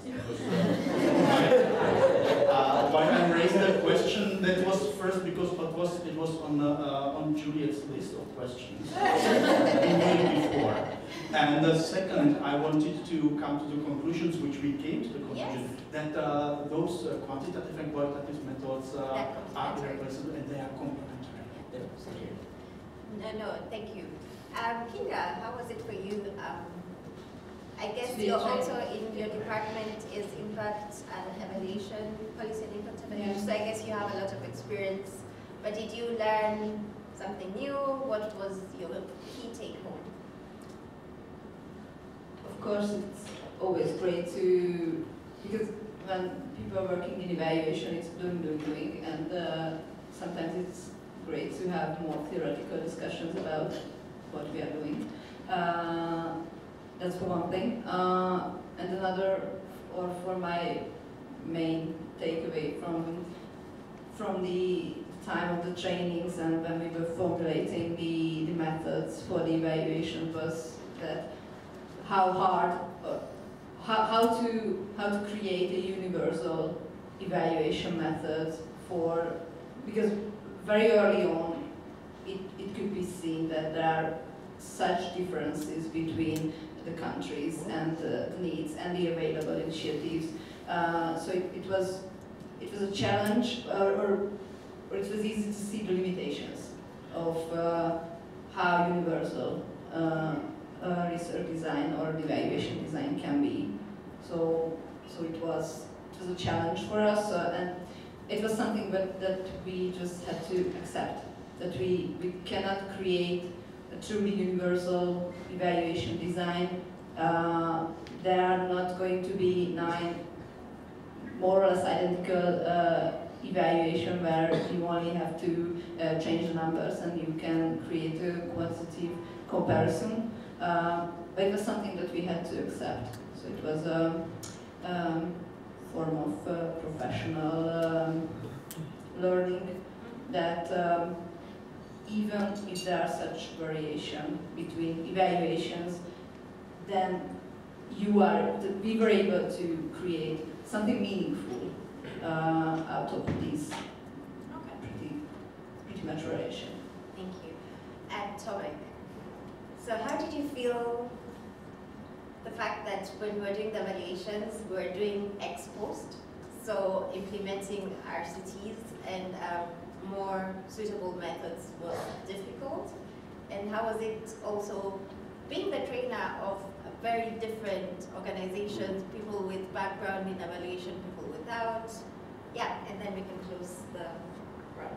So thank you, first of all, for many kind words, really. That was so nice to hear that. I was also a trainee. I mean, I learned a lot also from Petr when he, for example, talked about the administrative data usage. I mean, I took those lessons and actually used this kind of approach also in other fields. And this entire project, and also experience as a trainer, was a great lesson for me of the beauty of diversity, both in the content, right? The content, we know it. It's, I mean, the Lost Millennials, it's so nuanced, so diverse, but also this team. I mean, that was for me the first time when I worked in so diverse team in terms of different experiences, different fields, different interests, and it was absolutely beautiful to build a common ground about such like hard thing as the evidence evaluation methods, to build a community around it, and with such diverse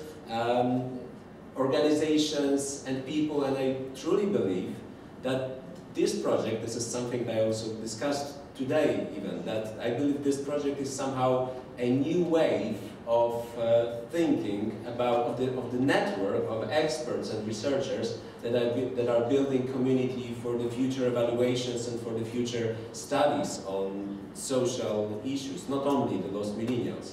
So for me it was an absolutely great experience to talk with, to build a common language, common ground with so diverse universe of researchers from different countries, and also respect to Eszter that she managed us in this very diverse team. That's not easy, and I don't understand how she was able to do it, but she was our boss and master, so thank you so much for that.